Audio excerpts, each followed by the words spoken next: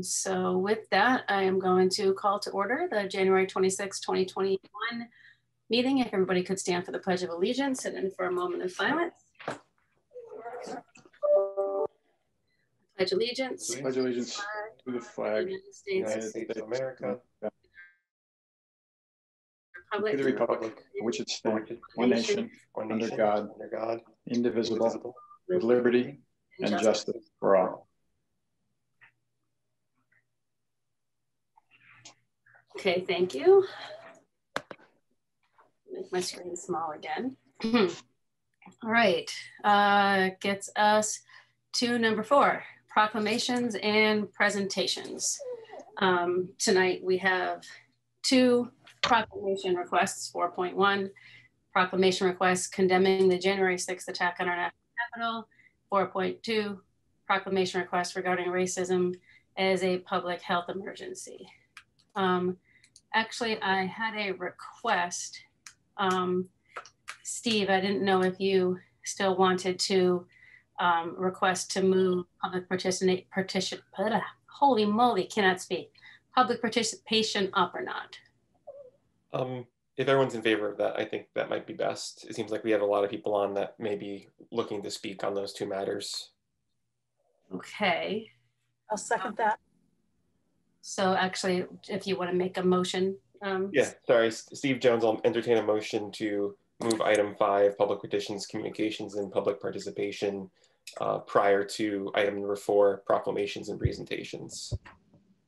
You'll make I'll second. entertain the motion. I'm sorry. What was that, Brenda? Steve's wording was that he would entertain a motion. Okay, Yeah. so sorry, yeah. So I think Brenda first did and Lou seconded for that, just for procedure reasons. Okay. Okay. Any discussion? All those in favor? Brenda? Aye. Cassandra? I think her mic is not working, so she just did a thumbs up. Sorry, I'm trying to find my button. That's okay. Steve? Aye. John? Aye. Lou? Aye. Kurt? Aye. All right, I'm an aye, so that passes unanimously. So at that point, we are moving public participations and communications to now, any subject within the jurisdiction of the town council with a 2-minute limit. Steve, if you want to do the timer on that anybody who is on a device, you can raise your hand. We will call on you on order of people raising their hand. Please state your name and address for the record before your 2 minutes. If you are on a phone and would like to say something, it is *9. That will also raise your hand and we will call on you in order. If you're utilizing the app, you might have to click on reactions or I believe participants to find the raise hand button. That's true, yes. So if you go to reactions, you'll see the raise hand. Monique.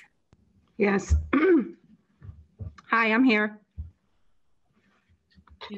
Dear members, can I start? Yep, you have a 2-minute limit, yep. Okay. Dear members of Tolland Town Council, after reading the article, Tolland Council asked to declare racism a public health crisis, I needed to speak up against this request. The President's advisory recently spoke about this, where he stated natural equity requires not only the consent of the governed, but also the recognition of fundamental human rights, with a fundamental duty and obligation of all to respect the rights of others. These rights are found in nature and are not created by man or government. Rather, they create governments to secure natural rights. A bad government may deny or ignore natural rights and even prevent their existence in the real world, but it can never eliminate them. Simply put, equality among humans is a fundamental human right that not all humans respect. They can't create it, instill it. Our free will and individual self-character will deem how we treat others, not people's emergency edicts. It is wasteful and counterproductive for officials of Tolland to declare racism a public health crisis and enact an emergency declaration when human is how we treat each other, not emergency declarations. Fear incited into citizens by spotlighting and igniting racism, ultimately being used as a political agenda, when racism in Tolland does not exist is shameful. Our Tolland electors shouldn't even consider this. It's disrespectful to the citizens who live in Tolland for whom the council was appointed to serve and support. Based on my 50 years of living here in the Tolland community, I can testify to its rich existence of inclusivity, equality, and harmony. It's not a public health crisis. If Tolland Council wishes to be a leader in the community, they should not jump on this politically motivated bandwagon. It serves nothing. It separates our blended community, exacerbates this long road of healing. Instead, the council should enact events for inclusivity. They include freedom and truth and commonality. It should gear its local efforts towards encouraging Americanism and hospitality. As elected leaders of our community, it is your obligation to lead your constituents' ethnic race out of the equation of governing and focus your efforts on creating programs and policies to benefit and protect all humans and support them all with equal unbiasedness. I respectfully oppose this declaration of racism as a public health crisis in Tolland. Monique Grace Gaudette Burns, 82 Plains Road, Tolland, Connecticut. Thank you very much for your time. Thank you. I'm sorry, Madam Chair, just to check to see is I know that there's a two-minute time limit. I just want to, I don't know if Steve is taking care of that. Yeah, it did go just over two minutes. It seemed like they were summarizing, so I didn't want to interject. Okay, it was about like one sentence or so left. So, but you. Yeah, I do have it set in my system. Okay, Luke. Luke Anderson, 44 Zinfandel Circle. I'm in favor of the proclamation declaring racism a public health crisis. According to the Boston University School of Public Health, public health crisis must affect large numbers of people, must threaten health over the long term, and must require the adoption of large-scale solutions. Racism, when looked at and addressed systemically, is indeed a public health crisis, which through institutional and interpersonal behavior impacts people's health. And it's important to address the root of the problem and be concerned with racism itself rather than concerns of being called racist. Let's take the obvious example of the pandemic. If you look at the data from Governor Lamont's January 19th press briefing, non-Hispanic whites' risk of death from COVID rises sharply in their 50s and 60s, whereas for Black and Hispanic Connecticut residents, the risk of death starts being much higher in their 30s and 40s. Overall, BIPOC people's risk of death from COVID is 2 to 3 times higher than non-Hispanic whites. And this is due to a wide range of social factors like poor healthcare access and higher rates of exposure as essential workers. Some say that beyond COVID, there is no significant health issues disproportionately impacting BIPOC communities, especially within Tolland. However, there is only one federally qualified healthcare center in Tolland County, and these are required to provide care regardless of insurance status or ability to pay, and are proportionally far more BIPOC people are uninsured. This also raises the question of transportation, the #1 issue for BIPOC people, according to Mary Weiner, manager of the State Office of Rural Health, in a town where the only public transportation is a bus stop that you need to drive to, and that matters. People may further argue that public health issues should be focusing on things more close to home, like potable water, drug abuse, and suicide. This gets into the additional issue of environmental racism, looking at where water and air quality is worse, where there are incinerators and dumps in mostly BIPOC communities such as East Hartford. Opening up the town and its beautiful nature and supporting BIPOC communities is anti-racist. And additionally, alcoholism, suicide rates are historically highest amongst Indigenous communities in America due to institutional and cultural displacement and oppression. So the very least we can do is acknowledge that this is unceded Nipmuc and Mohegan land. And with all of this, it is not a question of either or, it is a matter of both and. And by focusing on policy, our policy on the needs of the most vulnerable, everyone benefits. Food is also crucial, speaking from my experience. Sorry, Mr. Anderson, I just have to interrupt. I kind of let you go 30 seconds beyond the 2-minute limit if you're able to summarize. Yeah. So BIPOC children are most likely to be affected by school food. So universal, reduced and free prices is also anti-racist policies that are supported by this plan. And some people fear a true intent behind it. And I just want people to look at and evaluate why they feel that way with a statement that's looking to address and repair harms from the past. Thank you. Anybody else? Just in case anyone joined late, we did move our public participation before the proclamation. So if you're looking to speak, now is the time. There will be another point to do so at the end of the meeting. Hi, my name is... Oh, go ahead. Whoever was going, Julie. go first.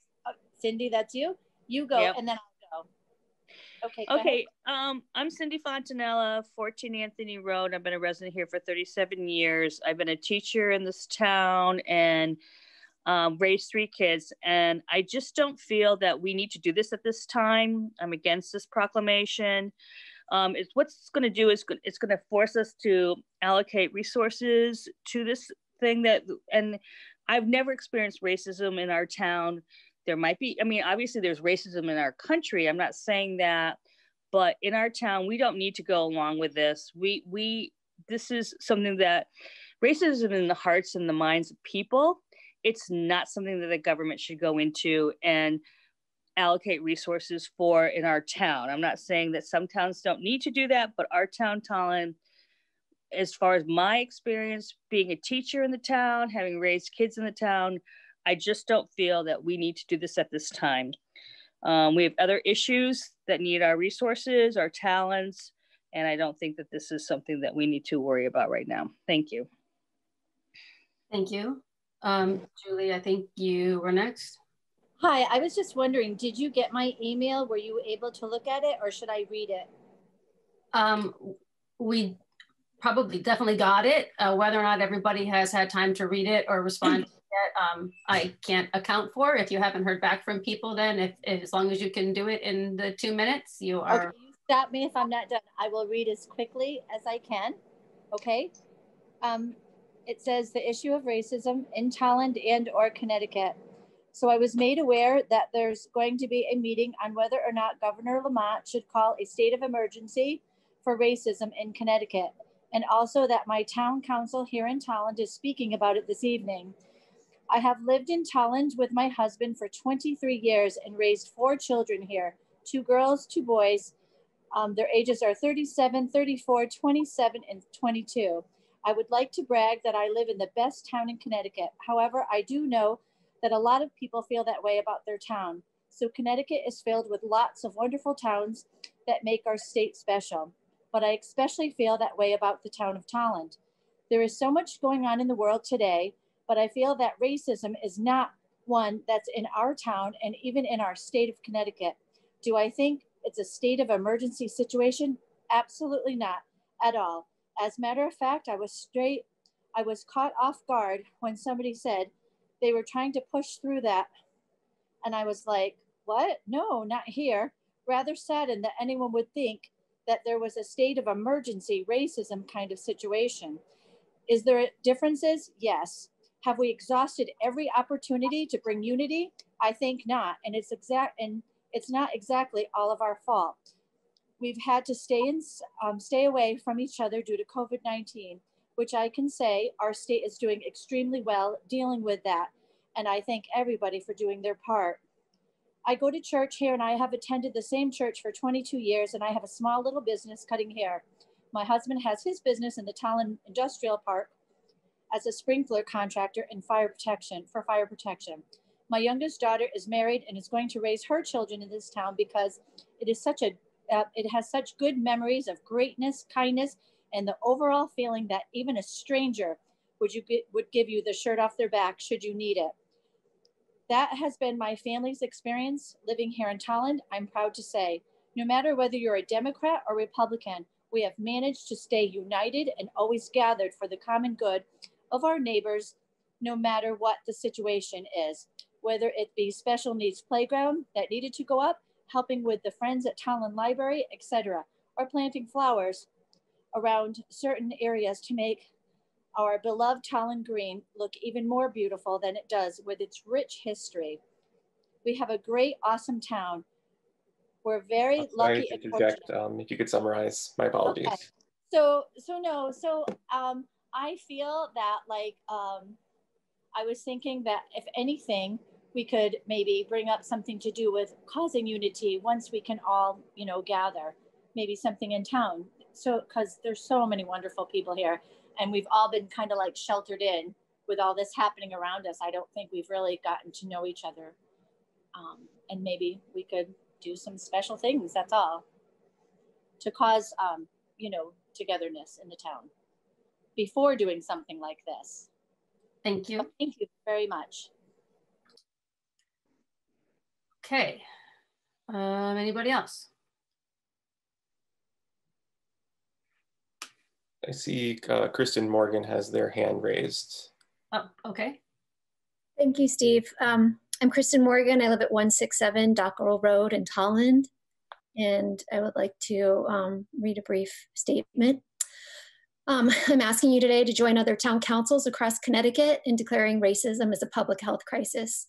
This initiative has been gaining support in all 50 states since 2019 and is supported by the American Medical Association, the American Academy of Pediatrics, the American College of Physicians, and the American Public Health Association, among other professional health organizations. American Medical Association board member Dr. Willarda V. Edwards notes, declaring racism as an urgent public health threat is a step in the right direction towards advancing equality in medicine and public health, while creating pathways for truth, healing, and reconciliation. Some may feel that proactively addressing issues of racial justice in Tolland is unnecessary due to its majority white population. However, this declaration is an opportunity for the town to affirm the inherent dignity and worth of our growing numbers of BIPOC community members. It's also an opportunity to stand in solidarity with other Connecticut towns that have recognized the discrepancy in quality healthcare that one might receive based on their race.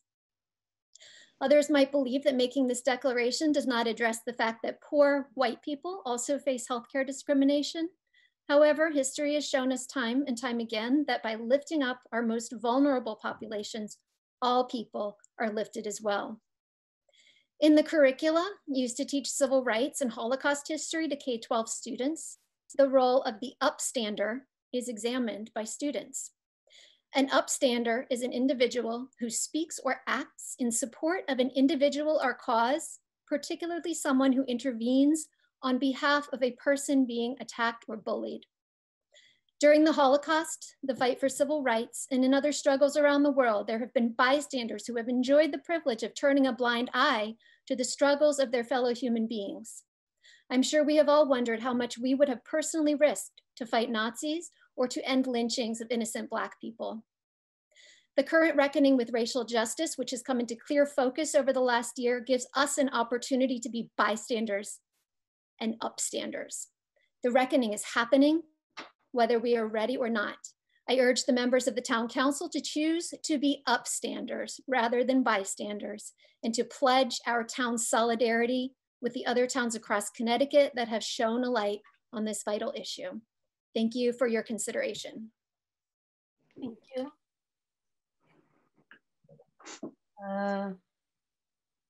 Kathy? Oh, you're still muted, Kathy, if you're able to unmute yourself.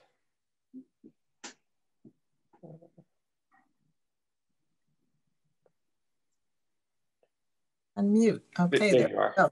There you go. Right. Kathy Sanner, I live at 37 Greyhaven Road in Tolland. I have been a resident of Tolland for 50 years and raised my family here. There's no need for me to be redundant, but I agree. I'm a nurse. I've been a nurse for 50 years as well. I see the need. I'm working right now with the Department of Public Health doing COVID vaccinations. But I agree wholeheartedly with what Kristen said, and I don't want to be redundant. I would say exactly the same thing that Kristen Morgan said. I agree that we need to be upstanders. Whether you feel that we have racism here in Tolland, I think it exists everywhere to a certain degree. And I do think that we just need to be aware, and we need to join with the other communities and in the state of Connecticut and say that that's not okay. So that's really all I have to say. Thank you. Thank you. I'm Deborah Warner. I'm not sure how to raise my hand, and I'm not sure if I'm allowed to speak yet. You can go ahead. Okay. I've lived in Tolland for 25 years or so. I live at 3 Harvest Lane, and I have to agree with Luke and Kristen, and I'm sorry I didn't get the name of the woman who just spoke, Kathy, that yes, we should proclaim that racism is systemic in the US in general. And if Tolland can go ahead and say, yes, we agree, we need to do something about it, given the opportunity, I'm all for it. I really think we can. And I don't want to be redundant and repeat what everybody else said, but I have to say is I think we should be the people standing up to say something, even though we don't feel it affects us, because we live in a town that is affluent and mostly white. So we don't see it so much. But where I came from in New York City, I've seen it a lot. And if we can do something to help lift other people up, it lifts us all up. I'm done. Thank you. Is it Annalise? Oh, and you're still muted, by the way. Sorry. Hi. Hi.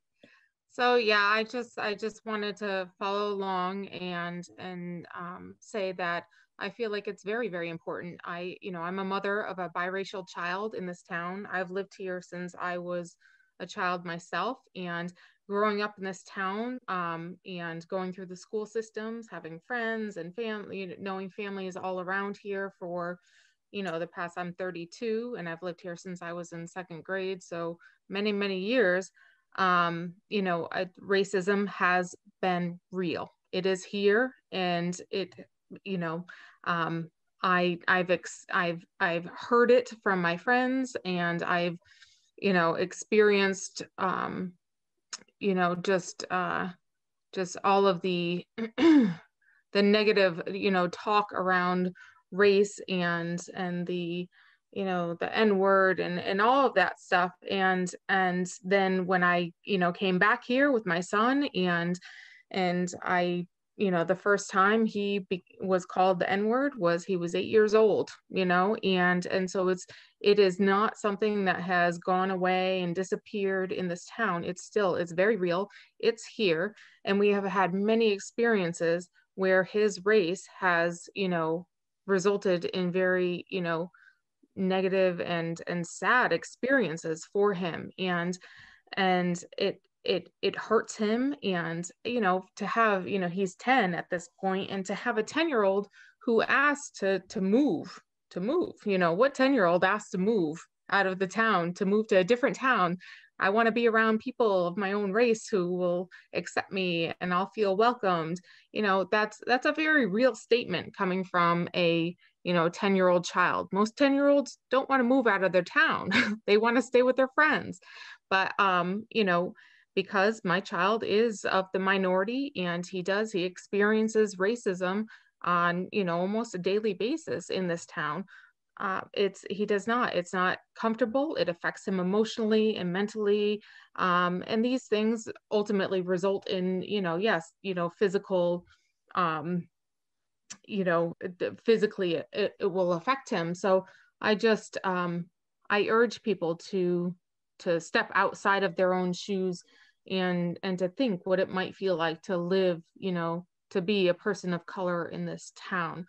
Sorry, Annalise, I apologize. Go ahead. Yep, no worries. All right, so that's it. So please, let's declare racism as a public health crisis. Thank you. Thank you. Kenny. Kenny Trice, 53 Doe Run, Tolland, Connecticut. So what I heard this evening was, let's do nothing from some people. And others said, oh, let's wait a while. First of all, my compliments to the lady that was speaking before, because I can definitely understand what she's feeling. I'm going to ask a rhetorical question. How many of you have been in a tenement fire? Chances are probably none of you. Unfortunately, I've been in 2 of them in New York City. You never forget black smoke, flames coming at you, struggling for your life while you drag your grandmother to get to the roof. That's a feeling that never leaves you. By the same token, those who say there's no racism here, I've never experienced it, I've been here for 50 years, I have a question for you. How would you know? How would you know? If you've never been in a tenement fire like me, you wouldn't know what that feels like. So how would you know? There is one thing I can say. There's an overarching theme in this country. The conversations at the dinner tables for Black, brown, and mixed families is vastly different than the conversations of the white majority of Americans who are not impacted by racism. That is a fact. So for you to say, let's do nothing, you're not impacted by it. Let's wait a while, doesn't bother you. That's human nature. Doesn't bother me. Why should I give a hoot? But I will tell you, it's here. My children have experienced it. My wife has experienced it. We even joked one time when a lady came to the door and asked my wife, can I speak to the lady of the house? And Teresa closed the door and said, could you hold on for a minute? She waited, counted to 10, came back and said, can I help you? My children can tell you some of the experiences they have.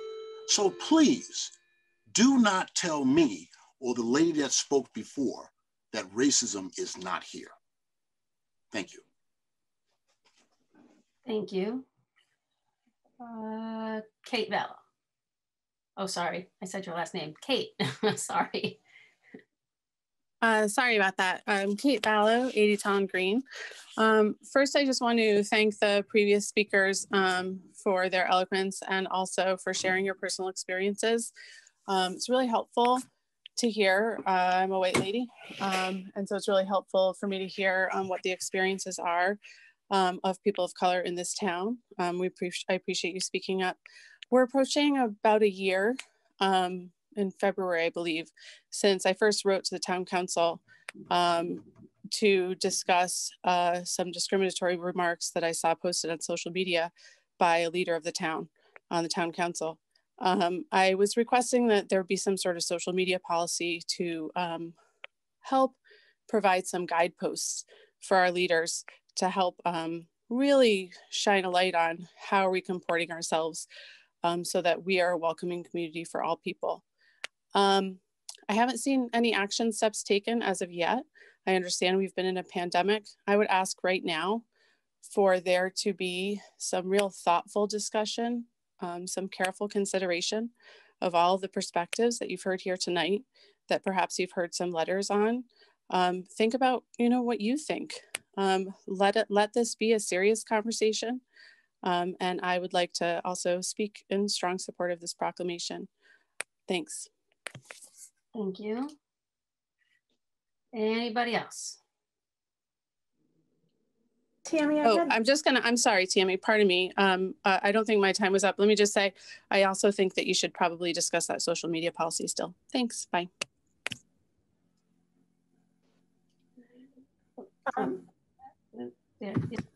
Okay. We received 2 emails asking to be read into the record about this. We don't read into the record for emails. We can attach them, but we have never read into the record. We have read into the record because I know I've done it. Mike, can you confirm, please, that we do not read into the record on this? We can attach emails, but we do not read into the record. I think it's council's choice. I think you can, we've done it before where we've added to the minutes. Like you said, we've added the actual email to the record. People who have asked to add their language or their email into the record, we've sometimes just put it into the minutes rather than actually read it all the way through. I think it's up to your choice, everybody, council.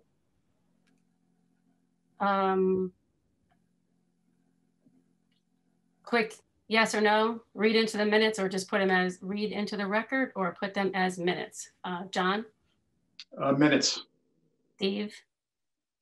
I was going to say minutes, but I think there might be some confusion on the discussion because when we've had communications from residents and they've requested it be read into the record, at that point in the meeting, we've read letters in their entirety. It's very seldom, but I don't know if it's ever been done for public participation and communications. I guess that's probably the only confusion I have. So okay.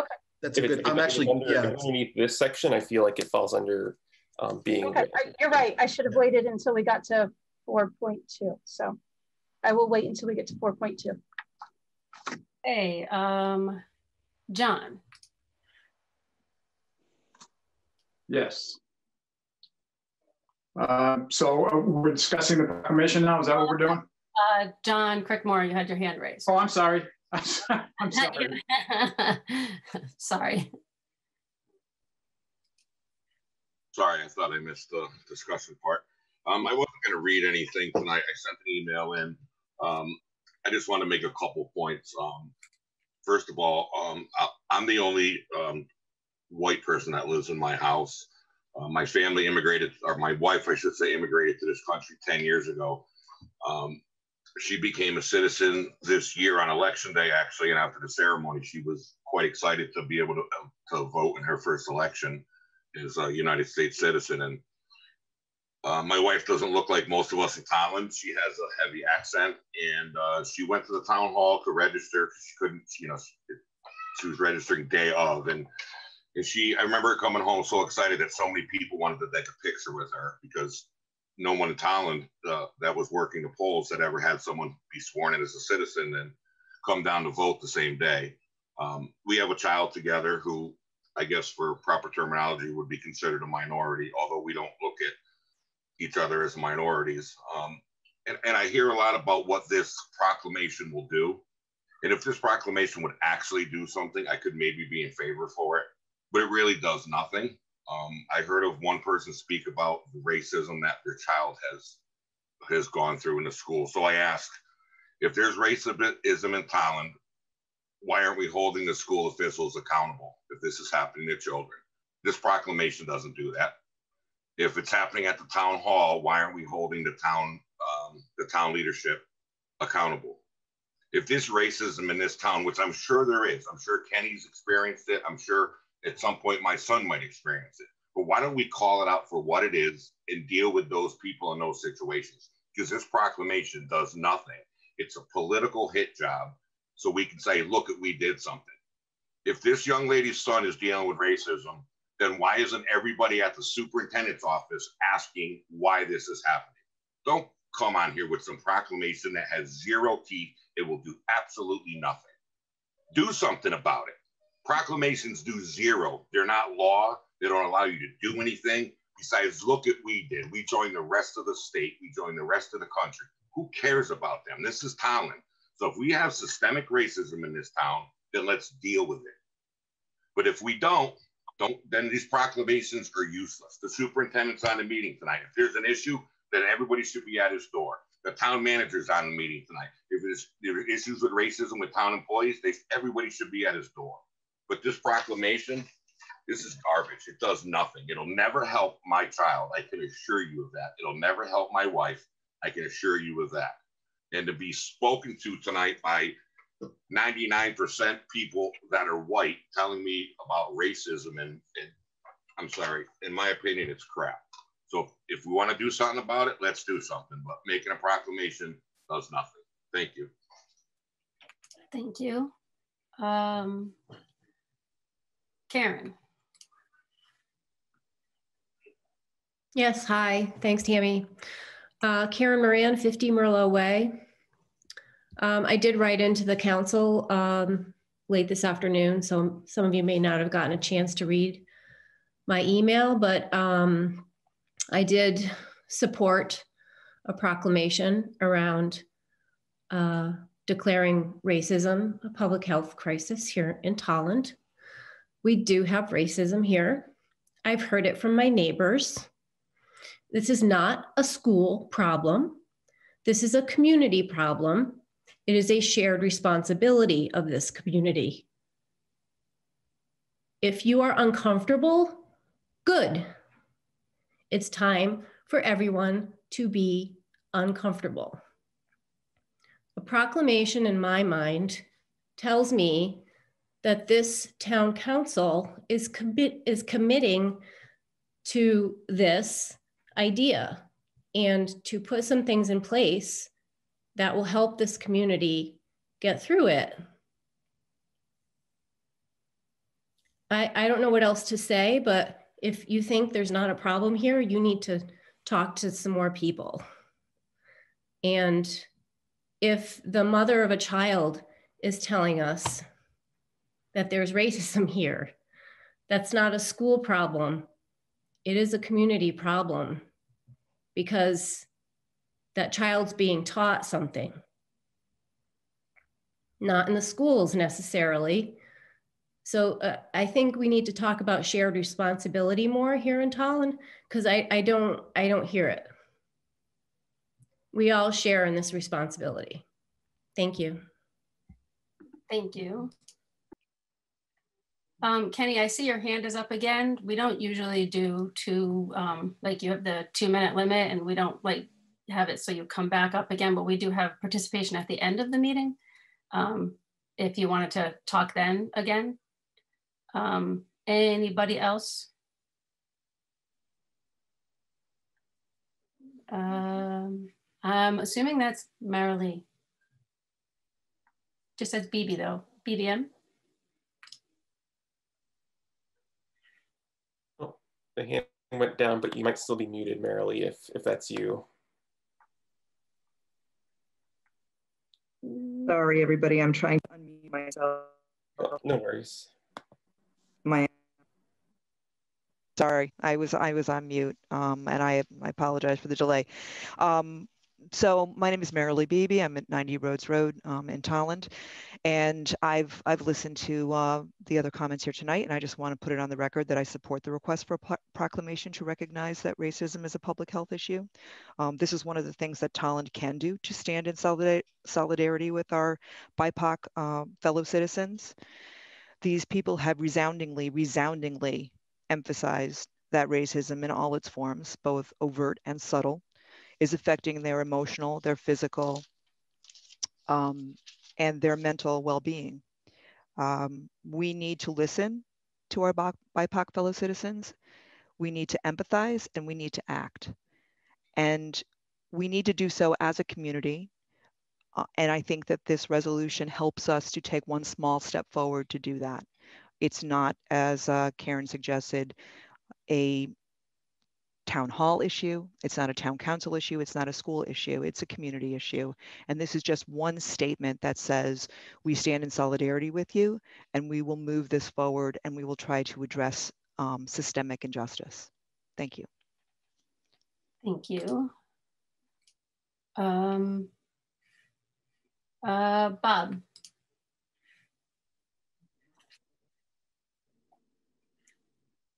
Thank you, Tammy. Bob Rubino, 296 Weigold Road.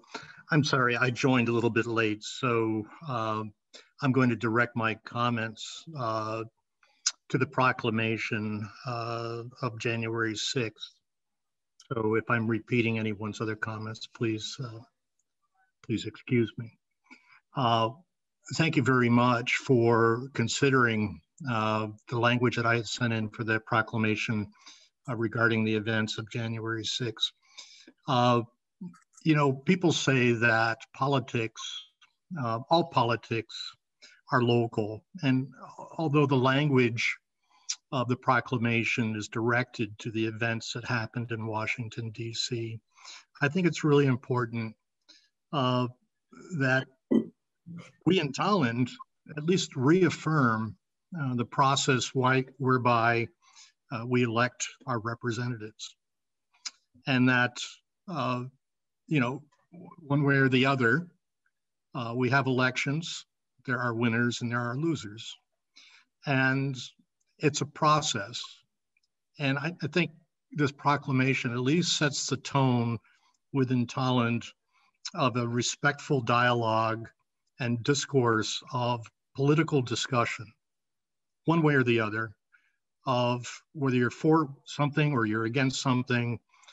Let us at least commit that we will respectfully discuss these things.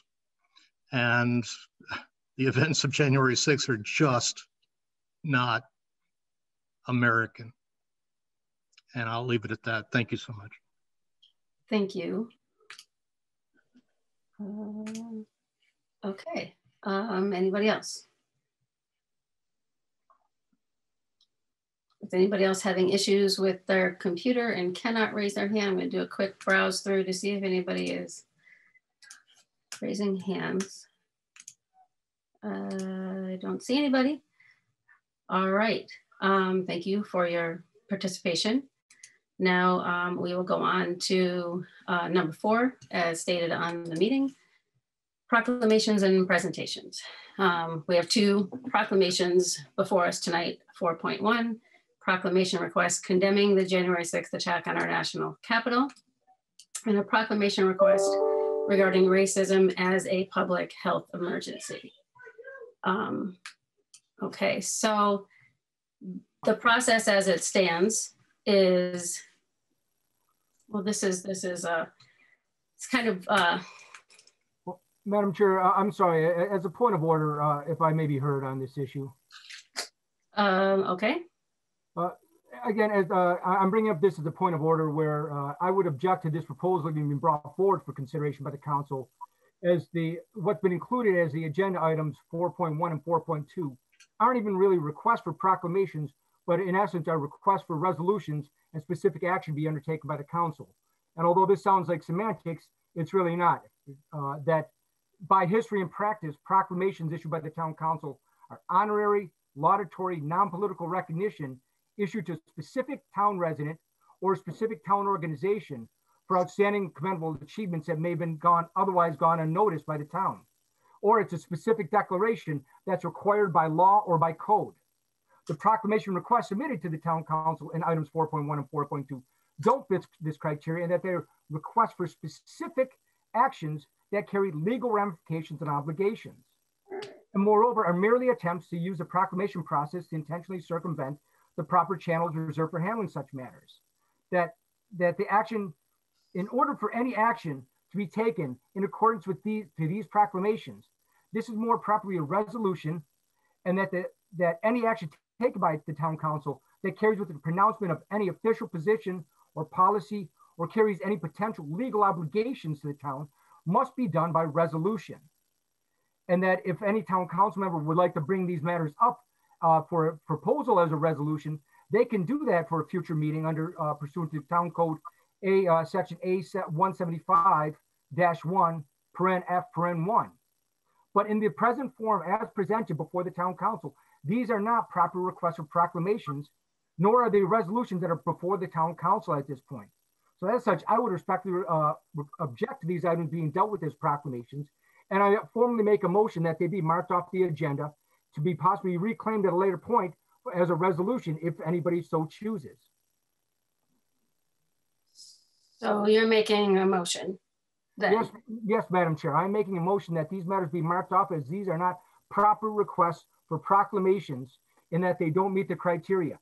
They don't specify a specific person or organization. They do not specify anything that would fall under the normal parameters of a proclamation, and they carry with them legal obligations or official policy pronouncements of the town, which can only be done through resolution. So yes, I object, and I formally move that these be marked off as not proper proclamations. Okay, is there a second to that motion? Kurt Schenner, I'll second that motion. Okay, discussion? Brenda Felici, I'd like to point out that we have previously done proclamations for things like LGBTQ, Pride Month, Fair Housing Month. So there is precedent for doing proclamations for segments of our community to highlight accomplishments or injustices done to segments of our community, for highlighting where our marginalized members of our community need our attention and our assistance. And I believe that at least the racism as a public health emergency fits what we have previously done for the town council. I'd have to take a little bit more to think about the other one, but I'm pretty sure it still falls under that we have precedence of doing this before with this town council. Well, fair housing we're required to do. That one is different. So I think that's a requirement for the fair housing community there. Lou? Thank you, Madam Chair. That I would respectfully disagree with Councilwoman Falusi, that the one that was issued for the LGBTQ was specifically issued to the student organization in recognition of Pride Month, and that was done yes, by this board, but it was done directed to a specific organization for a specific purpose. Furthermore, that the proclamation did not carry with it legal ramifications. That if we're going to discuss this later on, that this proclamation carries with it a declaration as a public health emergency, which carries with it legal ramifications.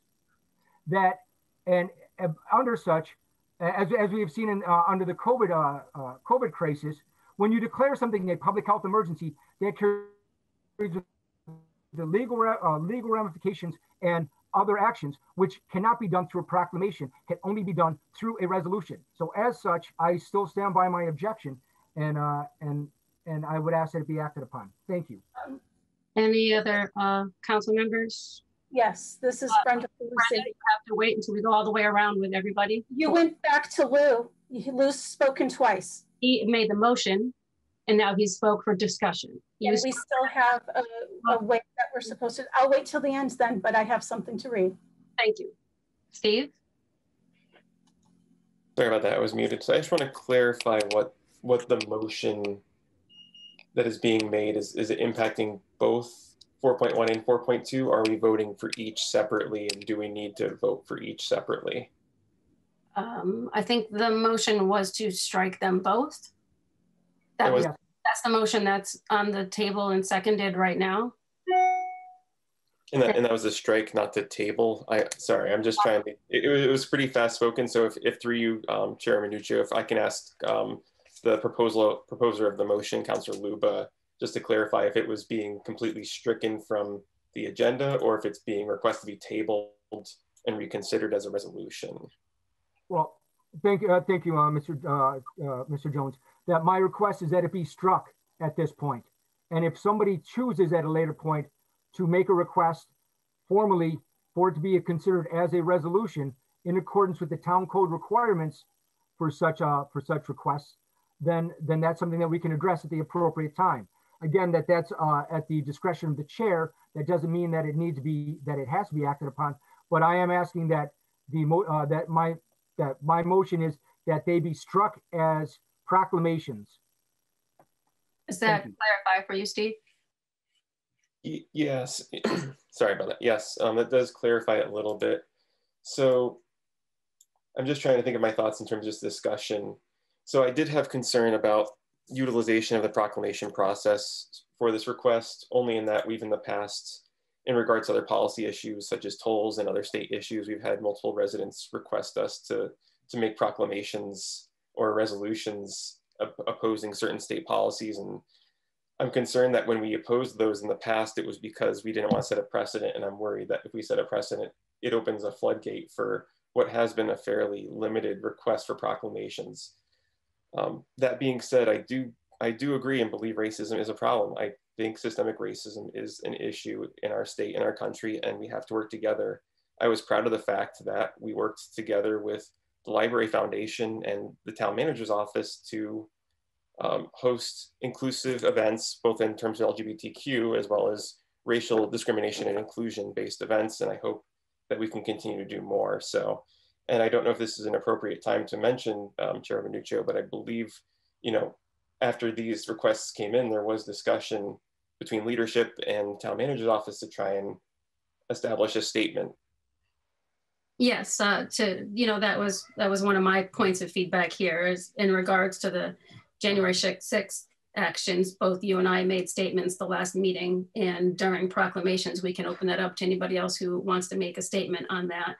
And for the proclamation for racism, leaderships, the vice chair and myself have been working on coming up with a joint statement that is on the agenda for the next meeting for us to discuss.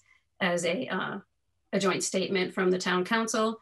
And then we hope to have that statement go to the Board of Ed and Planning and Zoning, both the other elected bodies, to see if they would like to join in on that statement. So we were already working on something, as you said,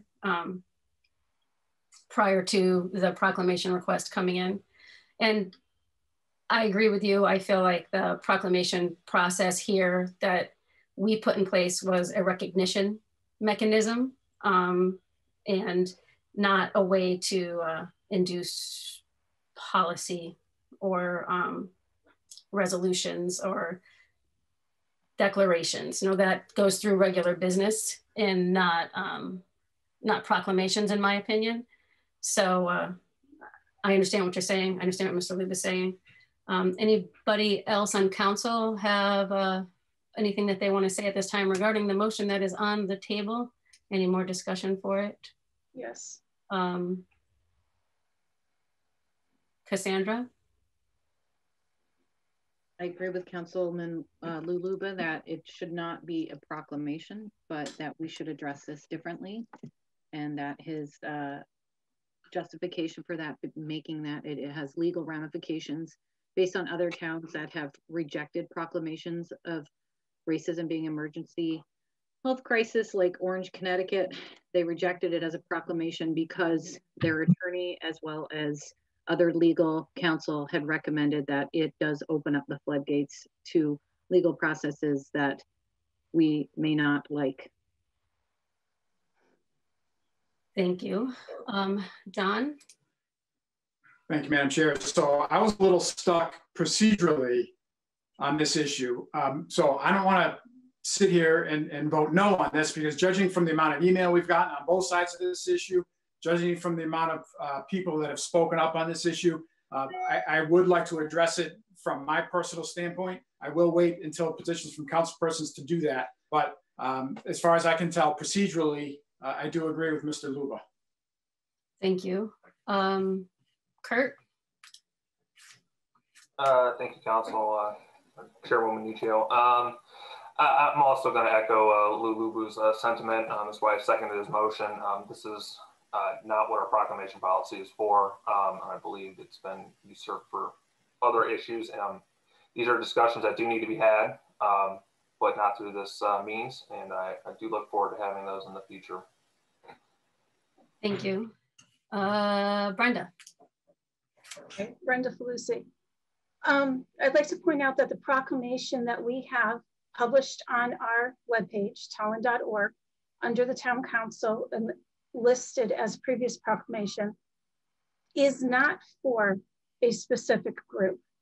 It states, whereas the town of Tolland is a welcoming community and an exceptional place to live, work, play, and raise a family. And whereas the town of Tolland recognizes the importance of equality and freedom.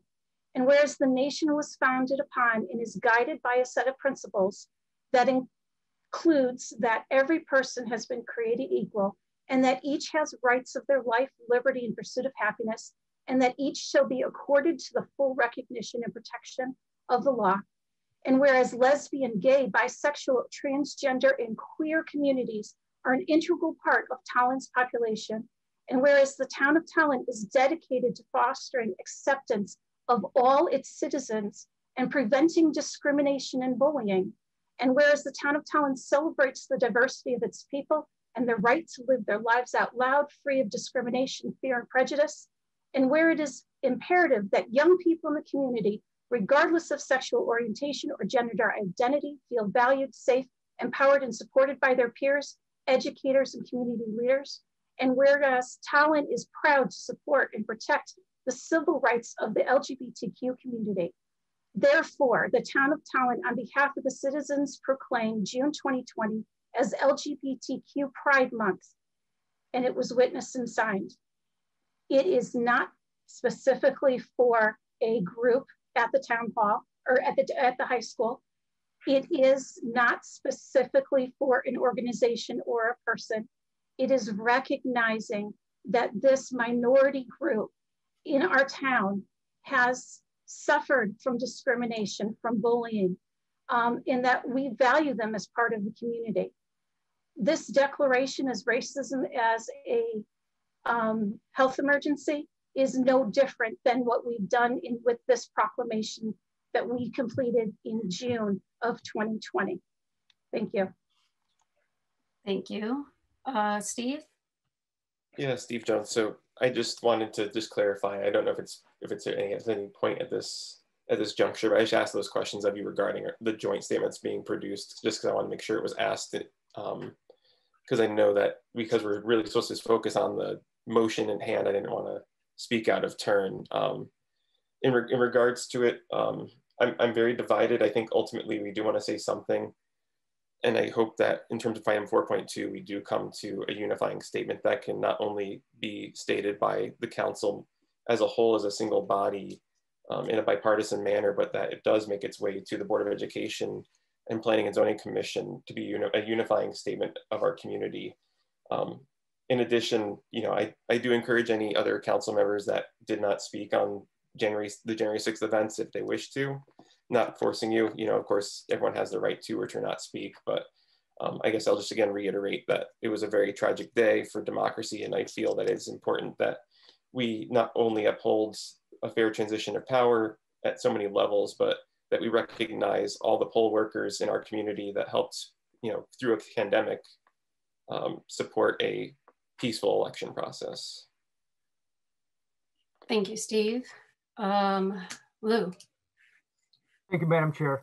I don't think that anybody disagrees that the racism is an issue. And I don't think that anyone disagrees that there is a problem, or that what occurred at the Capitol, it was a horrendous event. I don't mean to speak for anybody, but I think that that's something that we all agree on. But that's not the issue. The issue here is the proclamation. And I respectfully disagree with Councilwoman Falusi again, where the proclamation that she read during our discussion, the discussion was specifically, it was going to be presented in honor to the GSA Association at the high school. That was the purpose for it, because we recognize that we cannot issue just a blanket proclamation without it being recognized or presented to a specific organization or person. Furthermore, that proclamation does not carry with it the request for a declaration of a public health emergency, which carries again with it statutory and legal requirements, as well as authorities, as well as obligations. So that is why this is not appropriate for either one of these, because also for the requested the other requested proclamation, that it requests a resolution and an official policy pronouncement, which again, that is not something that is appropriate for a proclamation. Thank you. Thank you. Cassandra. I'd just like to say that I think Steve made a good point and a lot of counselors made a good point, but I don't think anyone is in disagreement here that racism is not an issue. Anyone who says that they don't see racism is not probably seeing it for whatever reasons it may be, but obviously it does exist. And I think that we should do our best to potentially create a statement that encompasses what we stand against racism, and we can stand against other things, but I disagree that both of these should be proclamations. So if we can rework this to be statements from town council, just similar to other statements that have been made, I think that would be most appropriate for both these situations. Thank you. So it looks like everybody's done. So obviously racism is a very real issue. If you've taken time to read or educate yourself on this, there's been a lot of systemic things that have happened throughout history that have perpetuated communities of color being treated differently, which have then perpetuated health issues and redlining and housing issues and a million other things that come along with it. My issue with this proclamation being what it is to me, well, first, I took a lot of time to go and talk to people. I have family members that are people of color. I've got a lot of friends that are people of color. I grew up in a lot of towns that were not Tolland. I didn't move to Tolland until I was in high school. So I know a lot of people, and I talked to a lot of people. And my problem with this, as somebody had said it before, is this is a proclamation without teeth. We have to look at what we can do at a town level, what we can influence at a town level, and what we can influence at a state level. And there's a lot of things that are happening at the state level right now that, you know, I'm part of, that I'm talking about regarding affordable access to healthcare, especially for depressed communities, cities, communities of color, mental health access, telehealth access, the impact of high cost of healthcare. There's a lot of stuff that's being discussed at a state level where we can make change and where we can impact that change. Here in Tolland, I think we need to focus on what we can do here in our town. Because that's what a town council is for. If you look up the actual definition of a town council, it is to handle services and things that happen in the town. So there's a lot of work that is to be done here. And like I had said, Steve and I have been talking quite a bit on coming up with a statement that we feel we can bring to the council for debate, for discussion, and then hopefully for consideration and vote on, that we can then share with the other elected boards, because, you know, racism crosses every line, whether it's in planning and zoning or in education or in anything. So making sure that all of us come together as elected officials to put our words here and make sure that they matter is something that Steve and I have been working on trying to do. And as I said, it's on the next agenda. The statement, we think we've gotten it down to something that we're comfortable bringing forward for debate, and we'll do that. I have to say that I agree with what's been said here. The proclamation policy here, I feel like it's being used to subvert that conversation, to not have that conversation, and to put it through a proclamation. And some of the words for these proclamations are "we the town of," and I don't feel like we can say "we the town of" for this. Everything that has come in, I went back and counted all of the emails on both sides, and I have 21 emails of people that are for it and 22 emails of people that are against it. That is 43 emails out of 12,233 registered voters and 15,000 residents of town. So I think we have to bring this back in a different format, not through a proclamation. And we can discuss it as a council and come up with a statement, or decide at that point if we want to do a resolution or a statement, and then figure out how we get that buy-in from our other boards. So if there is any other discussion from a town councilor, Luke, there's no public participation in this. So you can talk at the end of the meeting for public participation again. Brenda? Yes, thank you. So I want to understand this correctly. The leadership of the town council, prior to having a discussion or having a meeting about these proclamations, decided that they wanted to move forward on a statement, and have already prepared that statement, knowing that this wouldn't pass today, and have already put it on a future agenda. No, Brenda. Steve and I have been working on this for a couple of weeks before it even. Okay, so it's been farther along than just these past 2 weeks that you guys decided this proclamation for racism as a health emergency wasn't going to go through.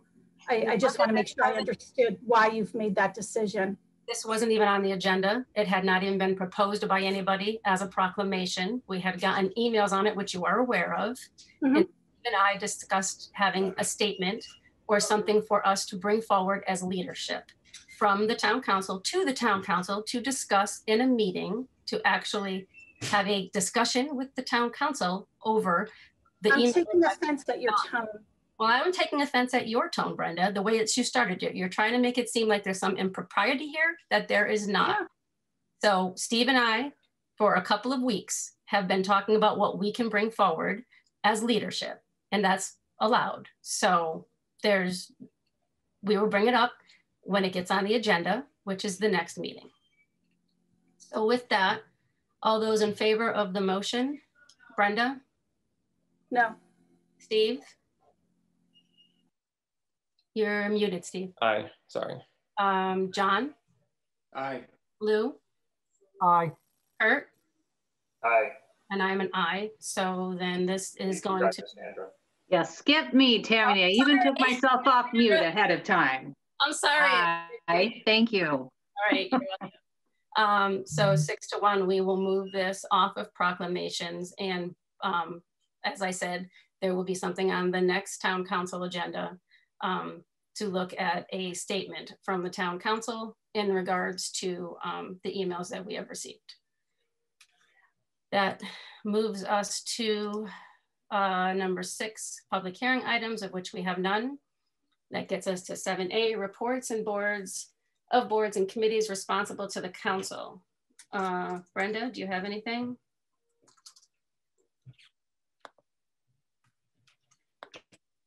I buried my list. Hold on one second while I pull it up.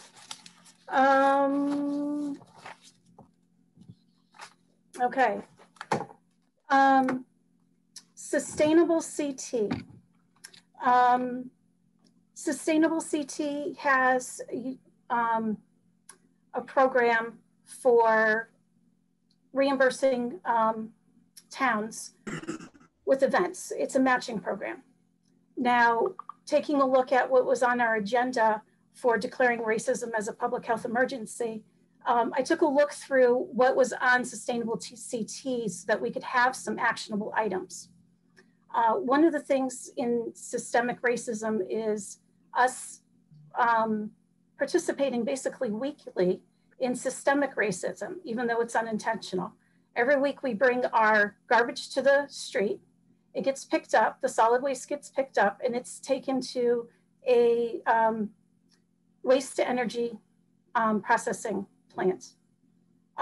As we all know, in those areas, air quality is low, and that's usually low income. So therefore it impacts the minorities much more than it does our community. So one of the things Sustainable CT does in like 4 different towns is they take food waste and they compost it. And there's a couple different ways to do that, which is actually pretty exciting. And by using the matching program, we can get the startup costs matched by half.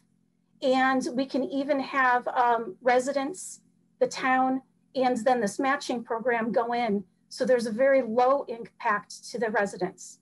By taking the food waste and composting it, it reduces our tipping fees. And by reducing our tipping fees, that obviously reduces our taxes. We might have to do a little bit of playing with numbers to find out if this is really just a wash or if we would be reducing the taxes significantly. But the great thing, there's already 4 communities that recognize that they were participating in the systemic racism. They wanted to ensure that they were going to be green communities and that they were participating in equity. So they've already done the work for us and we can take a look at it. So I was really, really thrilled to see that that program's there. The startup costs are anywhere between $12,000 and $15,000. And again, with the matching program, the town of Tolland could only be paying, maybe $2,000 to $5,000 to start this up. And then by decreasing the tipping fees, it's, saving money each time, each budget. So that's Sustainable CT. If whoever wants more information, I'll get that to you. Tourism committee has not met. If you have that, I'd like to see. I'd like to see that if you have it. I'd like to understand how it would reduce. Right now, it's all handwritten notes because I had a meeting with Abe from Sustainable CT on the phone today. But the towns that do it are I'll type them up. It was just a little bit before this meeting, so I'm a little still processing it. But it is. But the information is on the Sustainable CT website. And that's not the only place that we talk about equity. If you look at the Sustainable CT website, number 1 listed item there is equity training, reaching equitable solutions, etc. So we're part of this program. We should be taking advantage of these things because obviously it's not just helping us create equity, it's helping us create a green and sustainable community, and it can even save us taxes. So And then, like I said, tourism has not met. We'll be meeting soon. I'm looking for more input from them about what updates they want for our Every Town Has a Story page. Okay, thank you. Gets us to 7B, reports of town council liaisons. Do you want me to come back to you, Brenda, or do you want to? Oh, I'm fine. This is going to be really short. Planning and zoning was canceled last night because of technical difficulties. Our Blight Committee met for the first time since March of last year. And we created the calendar for this year. We did an update on the open cases that are happening. Now we can't do any penalties because of, we're in COVID right now. So, but I have to say that Jim is absolutely wonderful, and so are the people on the Blight Committee. They are professional, they're responsive, they're caring. They make sure that a solution is reached and any help that can be had to our community is given. And land acquisition hasn't met. That's it. Thank you. Cassandra? No committees that I represent have met. Okay. Steve? Yes, on January 14th, the Conservation Commission met. Trooper Eklund was a special guest to discuss issues of trespassing, illegal dumping, illegal signage. They're going to be working with the state troopers to provide detailed maps for boundary markers in case future events need to be required. Staff is providing updated, I believe, stationary or written draft letters for abutters so that they're aware that they abut conservation areas, as well as trying to find processes that allow for the town as well as Troopsy to address certain instances when they happen, like the illegal dumping of trees that happened on Nedweed, which the Corps did successfully remove the remainder of the trees after the tree company did take down the majority of them. There were a few left over that the Corps took care of. So I just want to thank them for that. And then on the 20th, the Water Commission met. They continue to discuss some of the leak detection issues, as well as discuss their volume reports, and they still remain very profitable. Obviously, in these COVID environments, there's a lot more usage of water on the system at home with people working and learning from home, although I think it's let up a little bit due to seasonal changes. And that covers it for me. Thank you. Do you know with what they're seeing there because of COVID and that, is that going to impact the rates at all? Are they thinking? Let me double check the minutes. They did discuss the rate increases that Connecticut Water is proposing, and I don't know if, I think it was for future discussion on whether or not the rate increases by Connecticut Water would impact their rates and whether or not they would have to do any changes to their rates. I think they said it's been several years since they've done any substantive change to their rates. Okay. But yeah, right now their revenues are up about 23,000. Their gross margin is up 70,000. Net income's up 77, and their available cash is up about 231,000 compared to last year. So they've done a pretty good job at maintaining a very steady cash flow and savings for emergencies. Okay, thank you, John.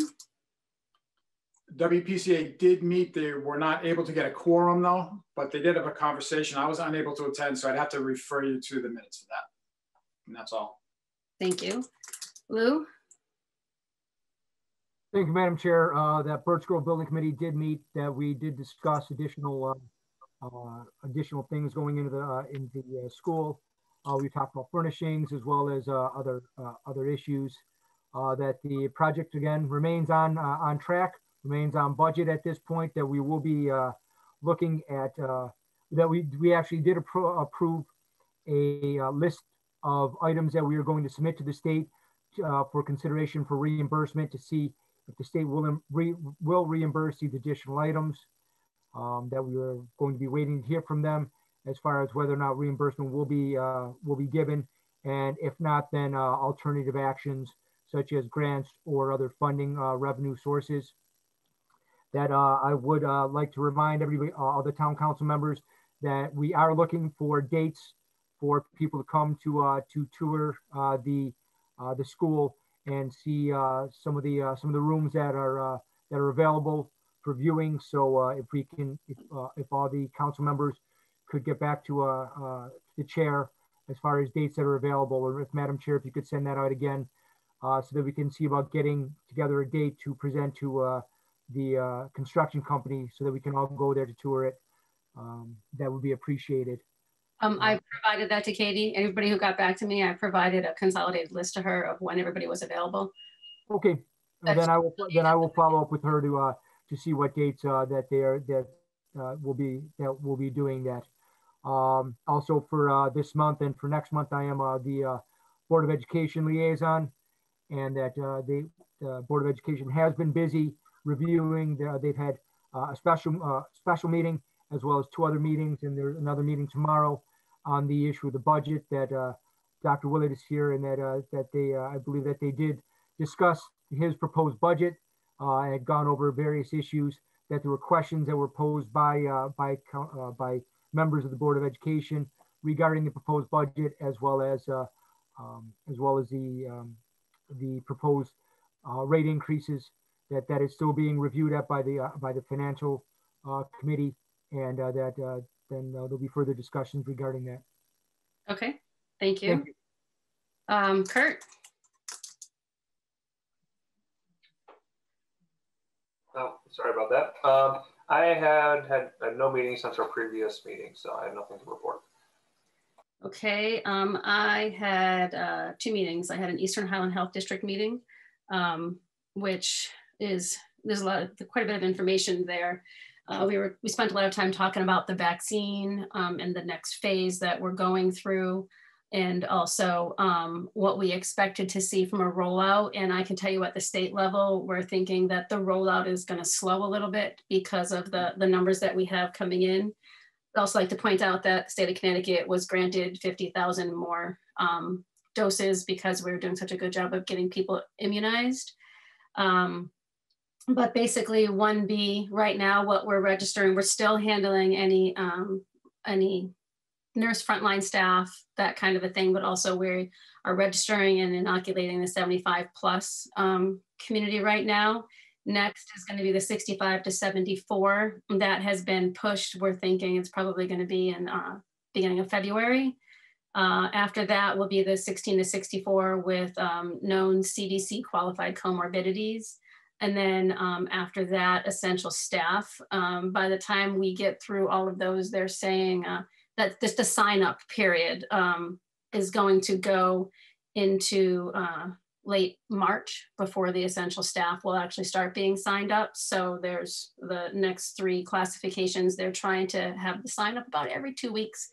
And we are also looking at a lot of the issues that we're seeing, especially for our seniors. And I see Bev just got on. I'm hoping we can kind of have a discussion on what we're doing here in Tolland, but especially with the 75 plus community, technology is not their strong suit in getting people signed up in the VAM system. The VAM system definitely has its issues.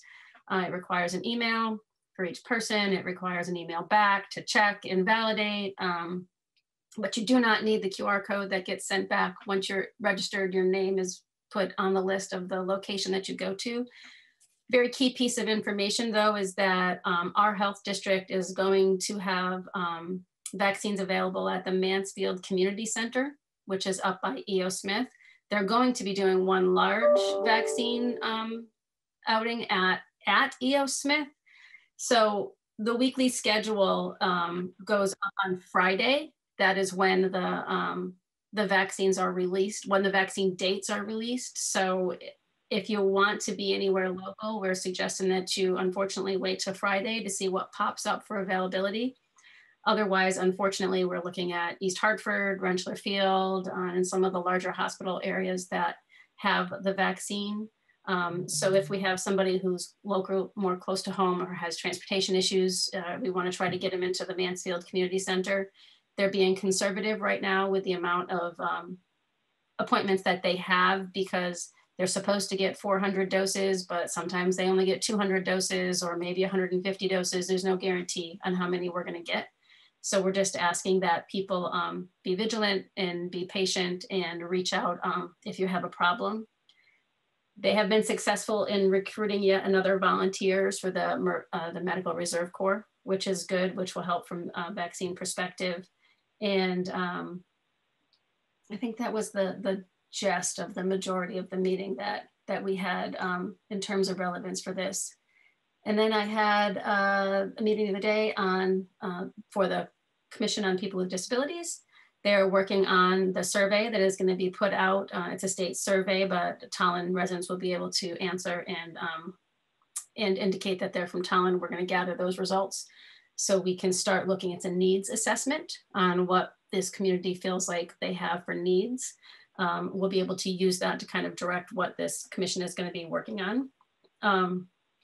And we are having Dial Ride come to a meeting to kind of give us a better in-depth understanding of what they do and how they help us. Right now, there's a lot of issues with Dial a Ride because of COVID. They can only take one person on the bus at a time, which limits it. So we're gonna try to see what we can do to understand their plight and see what other towns we can kind of band with to look for some increased opportunity there for our senior and disabled population, people with disabilities, sorry. And Steve, you have a question? Yeah, sorry if I missed it. Regarding the Eastern Highland Health District meeting, was there any discussion about the possibility of a regional vaccination site within our district? I think there have been some discussions during the testing site area that there was a possibility that health officials were interested in utilizing the high school location for that. Right now, they're focusing it on Mansfield, Mansfield Community Center. We did talk, Mike, we mentioned briefly about whether or not we were going to see them in town or in local drugstores. Of course, we don't really have a local drugstore here. We have Big Y, but I don't know that Big Y is going to be doing these kinds of vaccines. We did ask about that, especially some of the other towns did, but I think right now they're just focusing in on Mansfield and then having the larger event that's going to be at E.O. Smith. But Mike, do you remember? Yeah, I was going to say they also pointed, even though it's not part of the Eastern Highlands Health District, they mentioned that Vernon Rockville Hospital is going to be a large vaccination site. And Mansfield is actually in our health district area. So that's the one they're targeting for our area for now. I think a lot of it is frankly still being sorted out. So it's still kind of early days. And I know, as mentioned earlier on the municipal side, Mike Wilkinson and I in our office are trying to figure out when the time is right, how we're going to upload everybody into VAMs. And, we're kind of absorbing the guidance as it's coming through. So it's very piecemeal right now, but, we have been putting information out on the town website. If people are 75 plus and soon to be the category of 65 plus, you can get into that system, and we're trying to figure out ways where we can proactively help them. And I know, I've had conversations with the human services director on that about if there's any way we can proactively reach out to some of the folks that, frequent the senior center. Thanks. And that was something that we had talked about in the Eastern Highland Health District too, was possibly utilizing Bev or, in other towns there, obviously their directors, to talk about how do we reach out to the people to make sure everybody knows, because there's also a phone line that you can call if you don't have computer access, but it has been inundated and it is taking days for them to get back to people. So again, the program that's in place is just hard and not very user-friendly. So my concern is making sure that we're doing everything we can, whether it's voter rolls or whatever, to reach out to as many people as we can to see if they need help. And how do we do that? Can we utilize our new senior director and Becky, to kind of reach out to people and make sure that as many people as we can get here in Tolland are registered and getting the vaccine if they want it. I'd just like to add to that, if I may.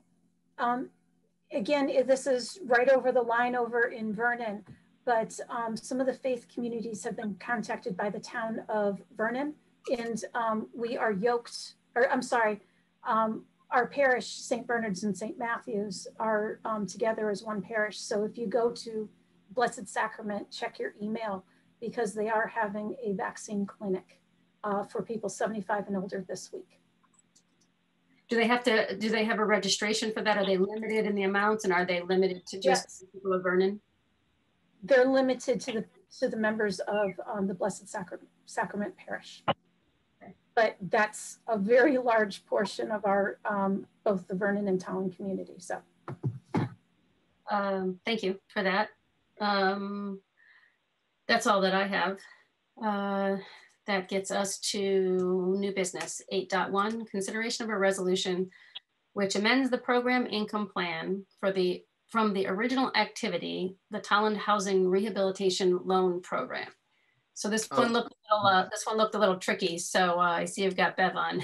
Yes, good evening. Hi, Mike Rosen, Town Manager. 8.1 and 8.2 go together hand in hand. So you'll see in your packet materials, a lot of the same language is used for both 8.1 and 8.2, but they're sequenced. We have to do 8.1 and then we can do 8.2 after.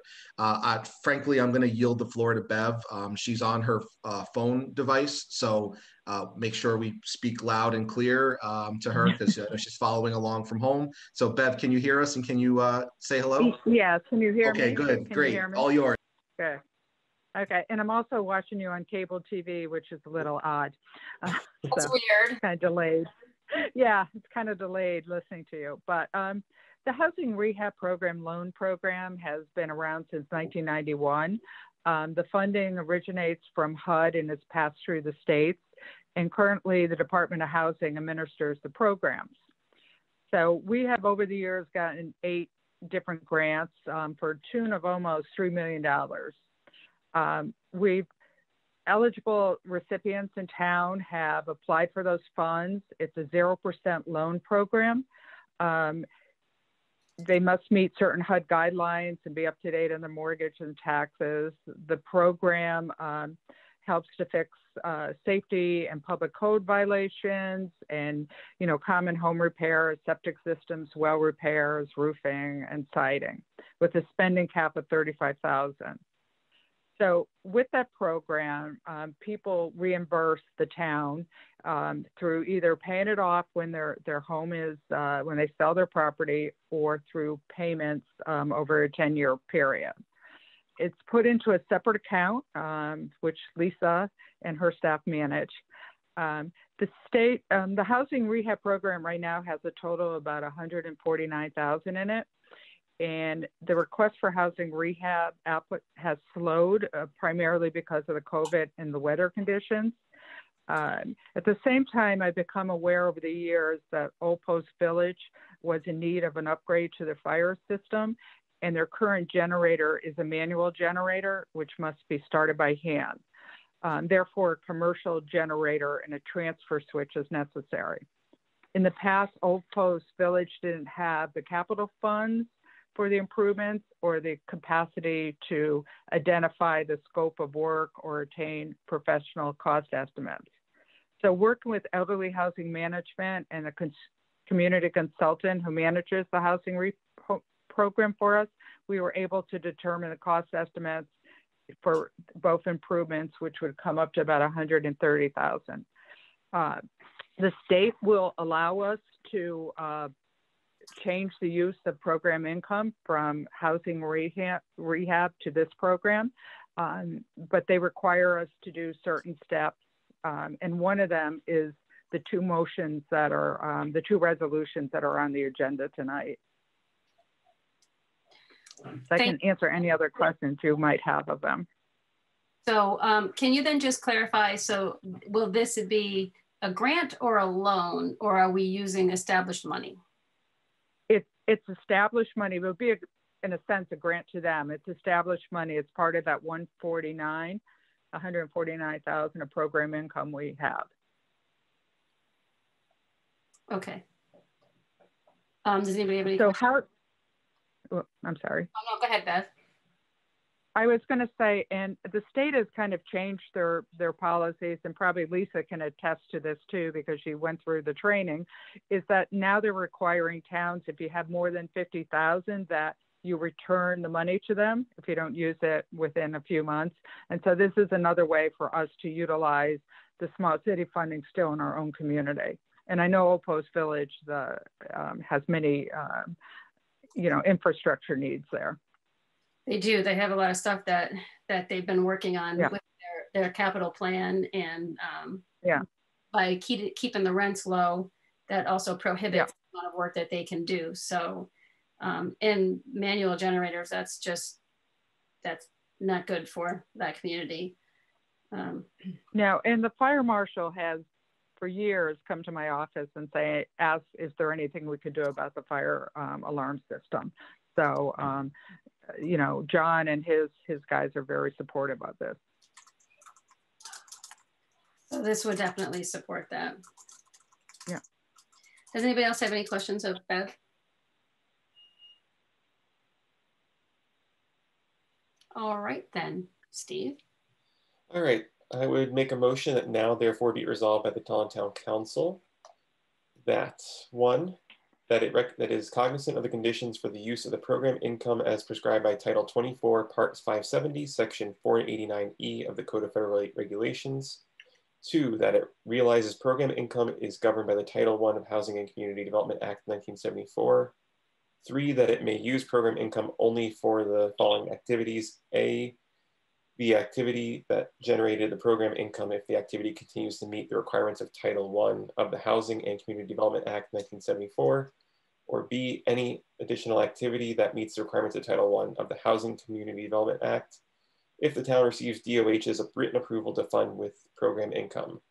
Four, that it may use program income to fund administrative and program soft costs within the following limits: administrative costs 8%, total administrative and program soft costs, housing and rehabilitation activities only 12%, total administrative and soft costs, all activities except for housing rehabilitation 20%.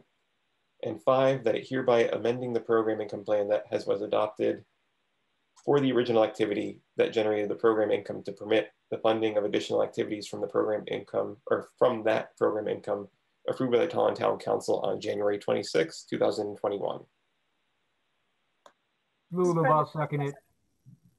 Okay, any discussion? Yeah, you need to drink after that one, Steve. Any discussion? All right, all those in favor? Brenda? Aye.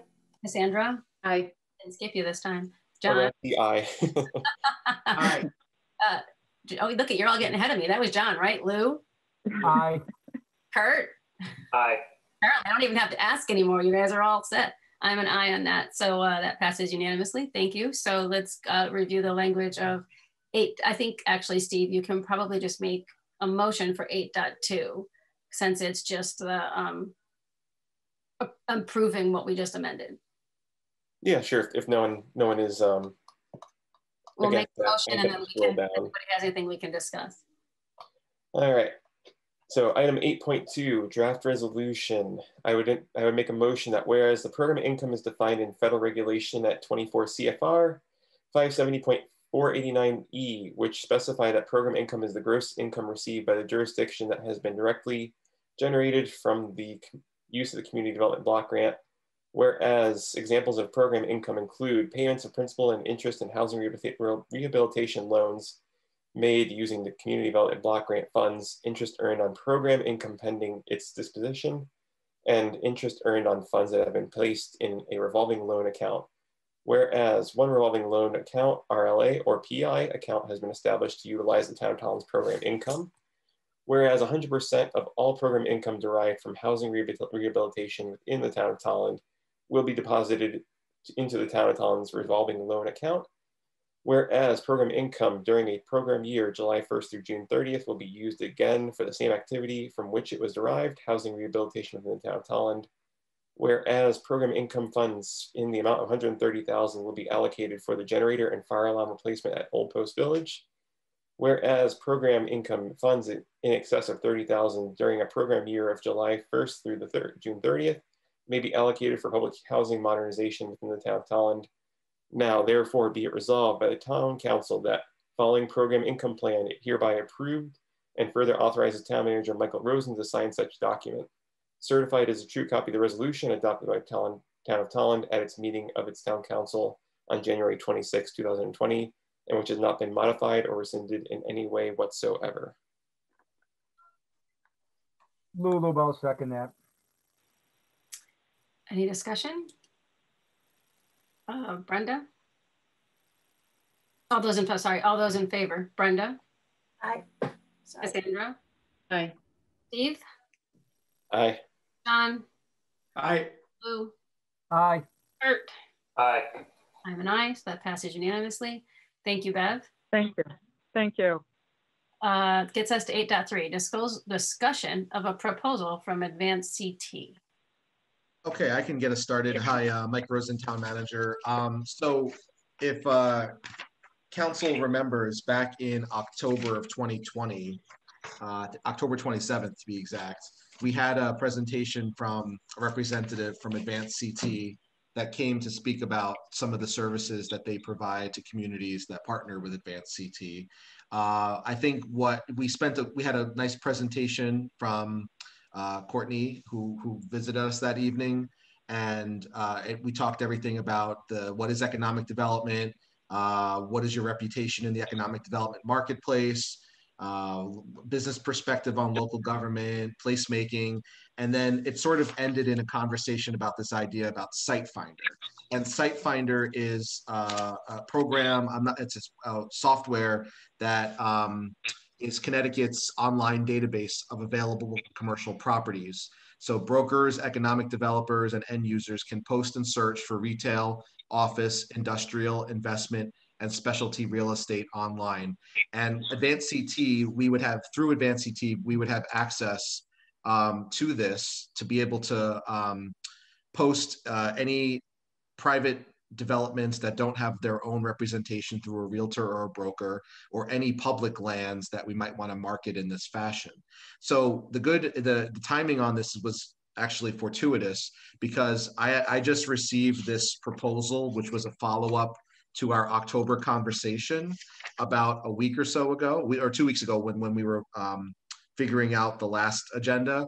And we mentioned this at our last council meeting, that this had just come through.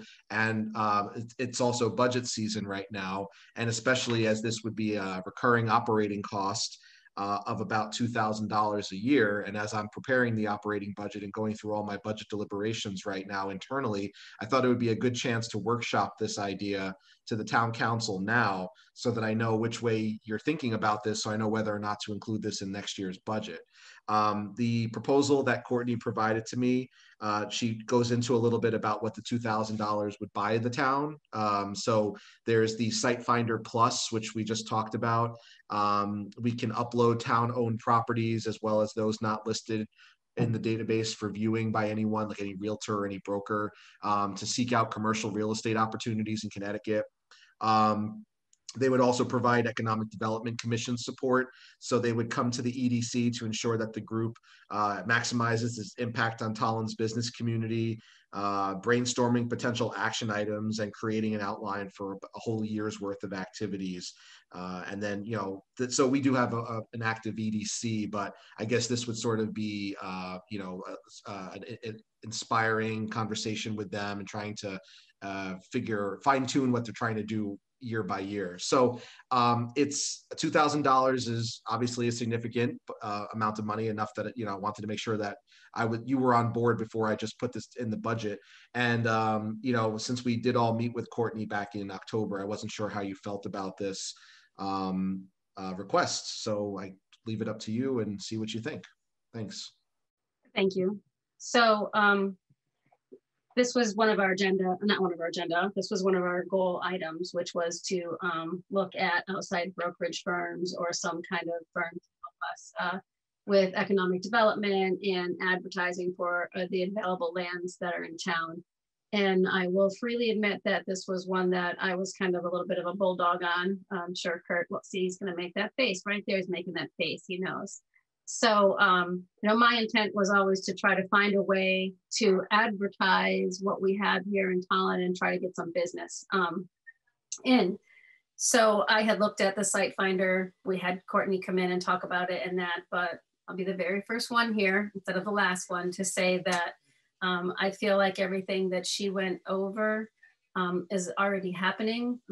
All the property that is available in town, with the exception of one small lot of land at the industrial park, is privately owned land, and they're all being handled by real estate brokers. And they pretty much said that all of those pieces of land were already on SiteFinder. So they're doing it anyway. So I don't necessarily know that I still see value in what they wanted to do for $2,000 if it's already occurring. And our one little piece of property to me is, I don't know that $2,000 to get it on there is a good spend. So Kurt, I will let you, oh, I'm sorry. I can't let you be the first one to say, I told you so. We're gonna go to Brenda. Yeah, I just had some clarifying questions. This is for both lease and sale of properties, correct? That can be listed there. So in one place, it looks like it's only for sale. In one place, it looks like it can be lease or sale. So I just wanted to clear that up. I think it's both, right, Mike? I think it's been basically any property that's available for, was there rent on there too? Like if they want to, if like the place that's open where it used to be the gym, I think that could be listed there. Right. It says, like at the top, it says available commercial properties, but it doesn't say available for what. But farther down, it says update the status, whether it's, you know, still for sale, lease, pending, etc. That doesn't let me know if properties that are just for lease or just for rent can be on this program. And I tried looking back at my notes from our October meeting and I didn't find any information there. The other thing is, have we looked or reached out to our property owners to see if they want to partner with us in this? Because like Tammy has said, there's only one Tolland property available right now. If there's going to be a number of other property owners or other commercial owners that want to be involved with this, I'm interested in finding out how many and if it's really going to be beneficial. Rather have, you know, people in empty spaces than not. So you're thinking like a private public partnership kind of a thing? Right, because it does say in here that you can have, I just lost it, but it does say in here that you can have other property owners list with you. So, you know, and the other concern I have is right now, our planning department is, you know, not fully staffed.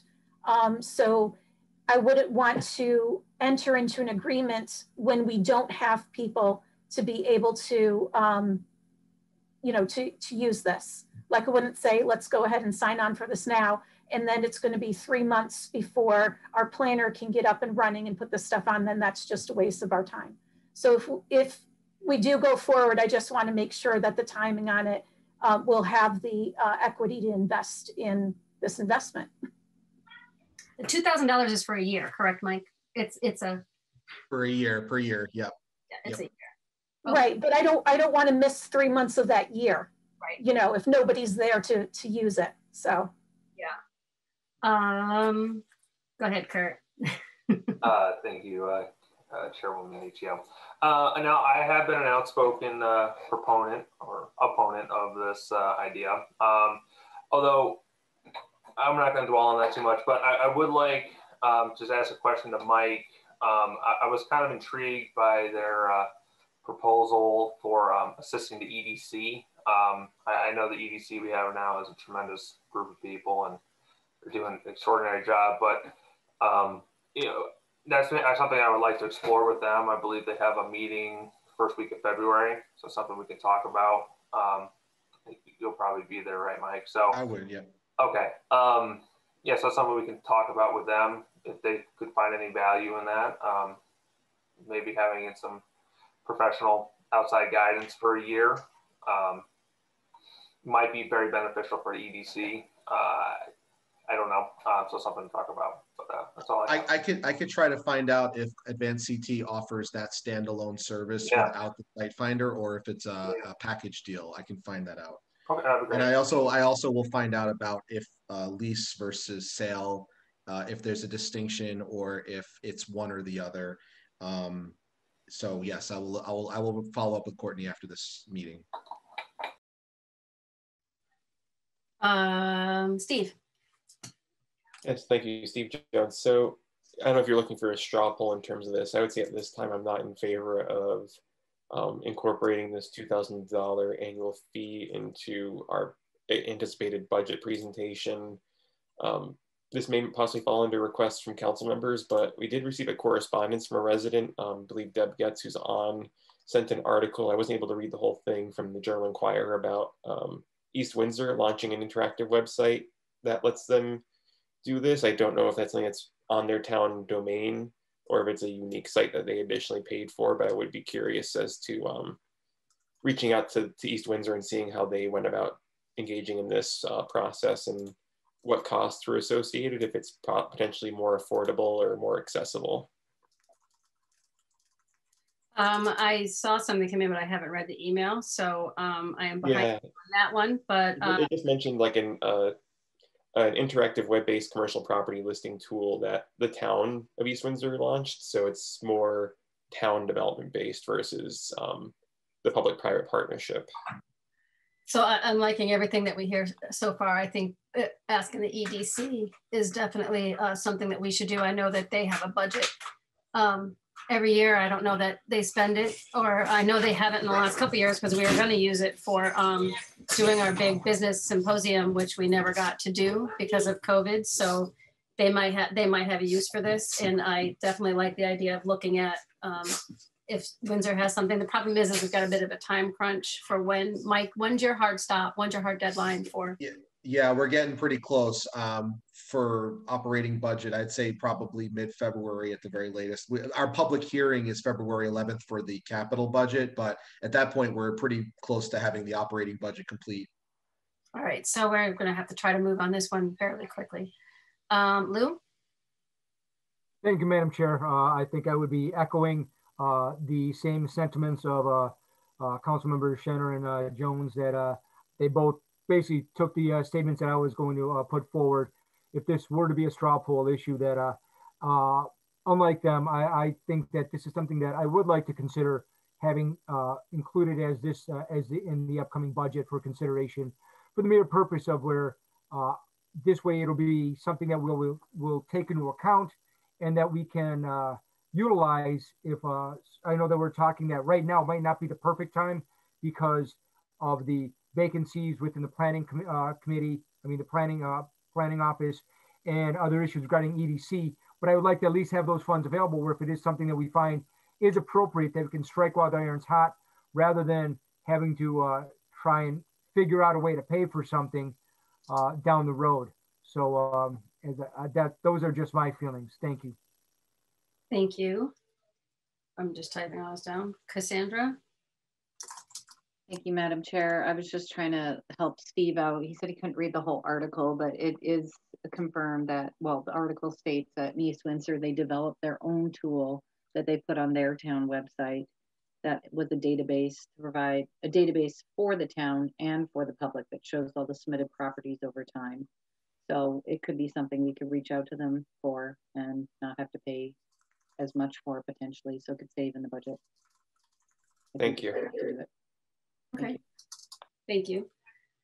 All right, so I guess at this time, Mike, we're kind of torn. So we've got, Brenda doesn't really have an opinion either way, but is definitely more concerned with whether or not we're gonna have the human resources to handle it. Kurt wants to check with EDC and said he wanted to hold right now for not putting it in the budget, I believe. Did I hear you right, Kurt? You don't want to do that yet, you want to wait and see? Yeah, I'd like to hear back from Mike on if they could do a piecemeal and get EDC's opinions on that. All right, and Steve wants to wait right now. Lou would like to get it in. Cassandra doesn't have an opinion on getting it in, but I'd like to hear from the EDC if it's something that they would be interested in. I'd also like to kind of explore what the other town did there. And I recognize Brenda's concern with making sure that we have people that would actually be able to use it. So, sorry, one more thing, making sure that there's property that we would want to list there. You know, if there's open property, but the owner says, no, I don't want the town listing it, it's no use for us to go ahead and go through with this, right? Yeah, So, it's almost worth it to, I don't know if we can see what's on there now, because last time when she gave that presentation, I was pretty sure all of our major properties were already on there that were up for sale. They were like, the whole TVA area was on there, and that the land by Nirac was on there. All of the major pieces of property, and the one off of 68, I think, 69, I think, was on there too. So I thought most of our major properties were already listed, but I'd like to know that for sure. John.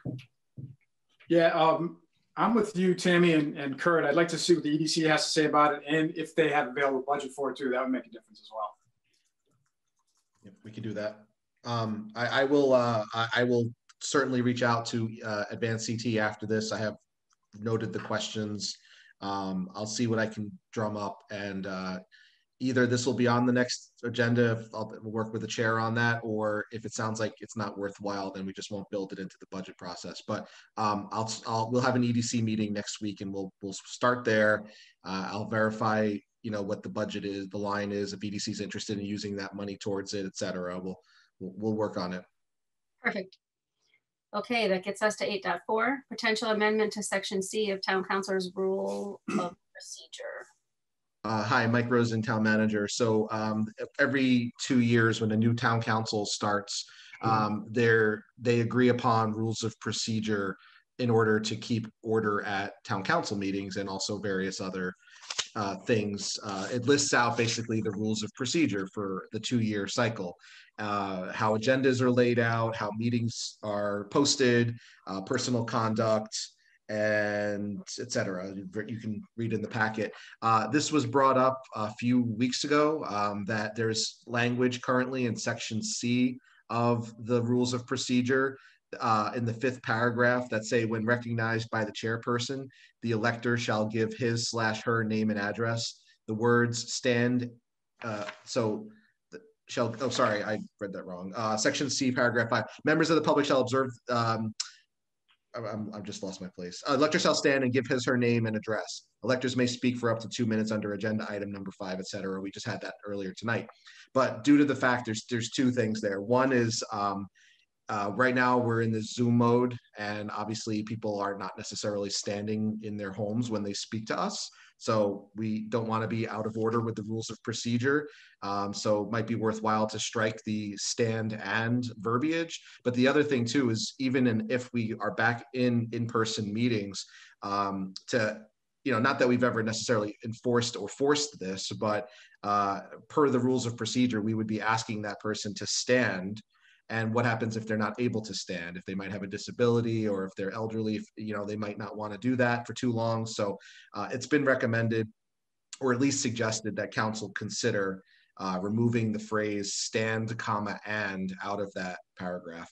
And at any time, council can amend its rules of procedure by a 2/3 vote. This does not need to go to public hearing. And if you think about it, on meetings where we go out of order from what the traditional order of business is, we do that with a 2/3 vote, because in essence, we are suspending the normal rules of procedure. So you could take this up at any meeting, and you can change it at any meeting. Thank you. Okay, thank you. I just wanted to correct one thing on that. This was actually asked for on June 9th for Brenda. It was one of her petitions, and it slipped through the list of items that I have running of petitions. So this one here is, I think the language that Mike sent over is pretty good. But Brenda, I see your hand is up.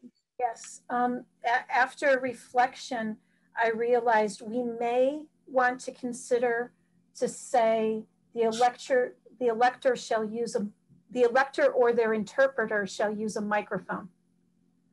Because when we are in person, we may want the information to go over the video for people to be able to hear. It will be inclusive of those with hearing issues, right?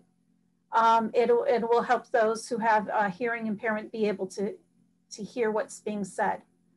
So, I'm absolutely with getting rid of the stand, but we may want to say something about asking the elector to use the microphone, the elector or their interpreter to use the microphone. All right, so what we would be doing is then when recognized by the chairperson, the elector shall utilize the microphone, elector or their interpreter would utilize the microphone to give his or her name or address. That would be the suggested change that you're saying? Yes. And there's something further down in that, but we'll do one at a time. Electors may speak for. Is there something in that same paragraph or? Yes, actually, there's inconsistency with what we put on the agenda and what's listed further in the paragraph. It says that the agenda says 3 minutes on any item, but in this procedure, it says 3 minutes on any action or discussion item on the agenda. Let's see, stand here is 2 minutes under agenda item 5, any topic in the jurisdiction, up to 3 minutes on any actions or discussions. Okay, that's, yeah, one says, so one is under anything under the jurisdiction. Right, and we've been I believe we have been following what's on the agenda rather than what's in our rules and procedures. So I'd like to make a motion that we follow what's been in the agenda because we've been doing that for 1.5 years. Yeah, they're both within the jurisdiction on, now I gotta go back down there. Well, one of them, it says. No, I mean on our agenda, both on our agenda, it says, Yeah. You know, any subject within the jurisdiction of the town council, 2 minutes, and then any subject in the jurisdiction of the town council, 3 minutes. No, I got right. But in that paragraph, it says, electors may also speak for up to 3 minutes under agenda item 15 on any action or discussion item on the agenda. Right. So it's limiting it to the agenda rather than jurisdiction for the town council. Okay, so I'm amending this as we go. Steve, I hope you're taking notes. Well, do we have to, we haven't made a motion yet. So we're still in discussion of the items. So far, if everybody is in agreement, we're saying the elector or their interpreter shall use a microphone and give his or her name or an address, and then changing the after agenda number 15 from any action or discussion item on the agenda to any topic within the jurisdiction of the town council. Correct. All right. I just had a quick question, if I may. So if we're saying the elector or their interpreter shall use a microphone, which name and address would the interpreter be giving? Their own or the person they're interpreting for? The interpreter is the voice of the elector, so they would be just saying exactly what the elector tells them to. Okay, so the interpreter would be giving the elector's name and address. Yeah. Right. Steve, did we confuse you enough? No, I just appreciated the clarification. I think that was the only question I was going to ask in regards to the topic is ensuring that, in terms of they're not standing, but I want to make sure that approaching the microphone or that approaching any piece of technology that can record it for public record as well as for CVC, that it wouldn't cause, our changes wouldn't cause any issues or technical difficulties for CVC and our recording clerks. Could I just propose then, instead of the phrase his or her, can we say, and give the elector's name and address? Is that okay? Yes, I think that's better. Yeah, because his or her is not inclusive of our entire populace. Mm. Okay. Anybody else have any amendments to the proclamation? All right, Steve. All right, so I would entertain a motion to adopt the amended changes for item 8.4 as discussed in regards to being recognized by the chairperson. The elector shall give their name and the elector or their interpreter shall give their name and address, as well as any other changes that were discussed regarding the rules and procedures. Brenda Flucial, second. Any discussion? All right, Elle is in favor. Brenda? Aye. Cassandra? Aye. Steve? Aye. John? Aye. Lou? Aye. Kurt? Aye. I am an aye, so that passes unanimously. Thank you all very much. It gets us to 8.5, appointments to vacancies on various municipal boards and commissions. I don't think we had any this meeting. I don't think we have any either. If it's okay, Tammy, sorry to interject, if I could just make a quick point of order or point of note for that section, is that Councilor Luba and myself are in the interview process, as well as we've corresponded with the chair and vice chair of the Board of Education to clarify representation for the both of the elected boards. So we're just going through that process for anyone here that's curious about an update. I think it's our hope that in February we'll be able to bring a full slate to the council to approve. And Councilor Luba can clarify if anything's incorrect that I said. No, I thank you, Madam Chair, and thank you, Councilman Jones. That I fully concur that we are very near the end of the process, and I think that by the next official meeting in February, that we should be able to have hopefully recommendations for the council to consider. Thank you. Thank you both. I know you guys are putting a lot of hard work into this. I appreciate that. And I appreciate everybody who came forward to be on the task force. I cannot wait to find out what we've got. That gets us to 9.1. Continued discussion regarding a settlement offer from the Honeywell Corporation. And I see Dr. Willett is here. I'm sorry to keep you so long, Dr. Willett. Nice to see you though in a bright yellow sweatshirt there. I love yellow. Can't wear it, but I love it. So, you know, welcome. Mike, do you want to kick this one off? Sure. So yes, thank you, Dr. Willett, for being here as well. I just wanted to offer as an update to this. Again, I'm not sure that we're going to be ready to necessarily vote on this tonight, although if you believe you're satisfied, that can happen if you're ready. But there's been a few updates to the Honeywell settlement discussion since our last discussion 2 weeks ago. At that time, there were still a few outstanding things that council wanted us to keep tracking and trying to get to the bottom of. So there was the discussion about whether the town attorney's drafted language exempting subcontractors and people that did installation or any warranties that are still in play this many years into the Honeywell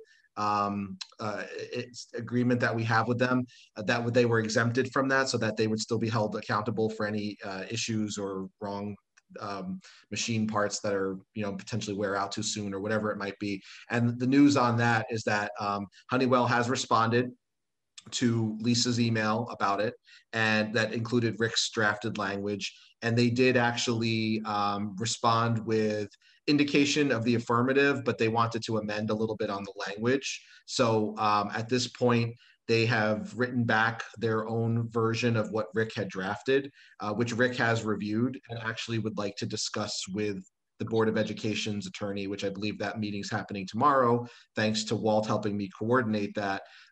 So they do want to talk a little bit further on it, but it sounds like we're moving in the right direction with regards to what the initial Board of Education member, Sophia, had suggested back when we had that joint meeting. So that's one bit of good news. The other thing is that both the town's bond attorney looked over the agreement, and the Board of Education's lawyer, and I don't want to speak for Walt, but I believe they looked it over as well, and that both of those attorneys do believe that the Honeywell settlement, it looks appropriate, probably that it's a good deal, or at least that we should consider accepting it, but they don't want to put words in council's mouth. So, but we went through 3 different lawyers now that have all looked it over, and we're feeling more and more comfortable and confident that this is something that we want to do. But I just wanted to, I'll leave it at that. I don't know if Dr. Willett or Lisa, if you have anything to add on tonight's update. Hi, Lisa.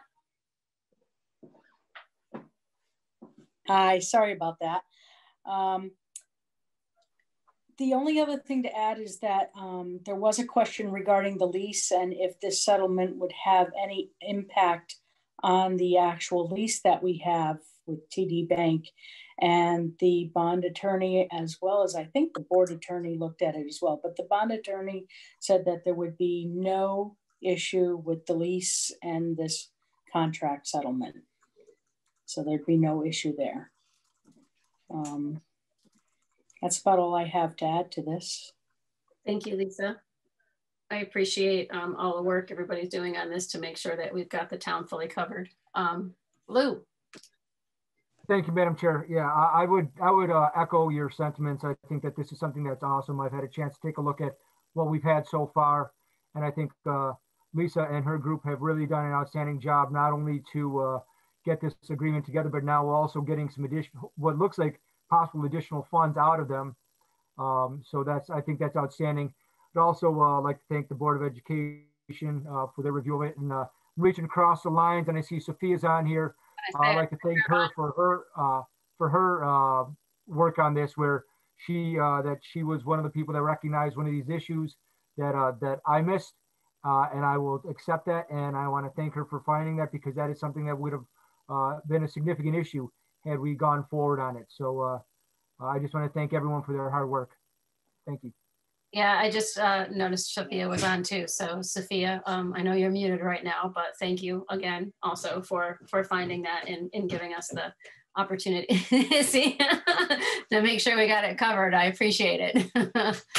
2 lawyers are better than 1 in this case. I think we're up to like 5 lawyers now. So, you know, I think we're kind of lawyered. We've hit our lawyer max on this. So, Steve?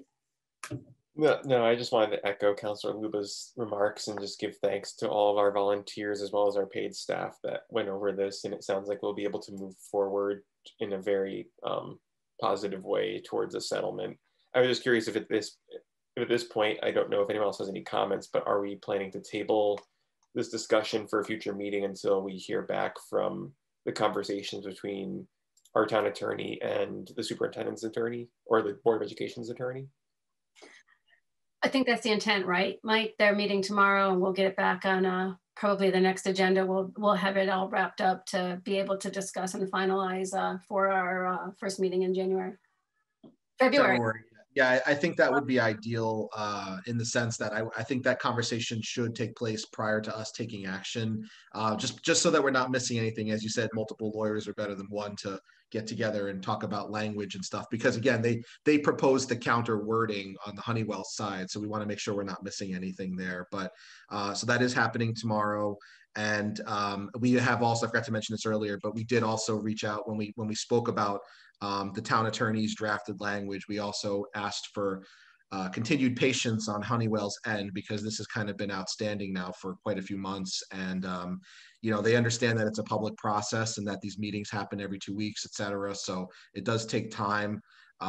So I just, you know, we don't want to run out the clock with them, obviously, here. I think, you know, maybe another meeting is all it's going to take. So if we can come back confident at the next meeting in February that that everything's been looked over to, you know, ad nauseum, then we will let you know that. So. Okay. Anything else, Steve? I was just going to say, if that concludes our conversation, I was just going to entertain a motion or I was going to make a motion to table item 9.1 to a future agenda item pending conversations between town attorneys with the Board of Education, as well as clarifying any language provided by Honeywell. Lulu, I'll second that motion. Any discussion? All those in favor? Brenda? Aye. Cassandra? Aye. Steve? Aye. John? Aye. Lou? Aye. Kurt? Aye. Nice, that passes unanimously. We will table it. Gets us to 10, report of the town manager. Hi, good evening, Mike Rosen, town manager. I just have a couple of things tonight, not too many. So some we touched on already, but myself, Lisa, and Mike Wilkinson, we've been in budget meetings with all of the departments where we've got one more day to go tomorrow to go through all of the department budgets, and we're going to compile everything and see where we stand at that point. And you know what, and I got to say, having almost been through, you know, this is my second time now, and the department heads are doing an awesome job. And I did read the Board of Ed's budget as well, but you know, that's not really on my desk yet at the moment. So, but I just want to say the department heads are doing an awesome job in the sense that they're listening to what we've been asking to put forward reasonable requests. A lot of them, in many cases, are voluntarily taking very small, modest increases, or even taking decreases. They're pointing out where there's efficiencies, where there's things that haven't been done for years, and why are we still doing this? And so they're doing it. They listen to council's direction, they listen to the manager's direction. So I want to acknowledge that you know, I appreciate when you get a reasonable budget that's not, you know, unnecessarily inflated, which also makes it harder to cut from, obviously, if we need to. If maybe we don't, if it's truly what the departments need, that is what I will propose to town council when the time is right for that. So you know, we're still going through the process, and but that's taking up a lot of time right now. And the capital budget public hearing is February 11th.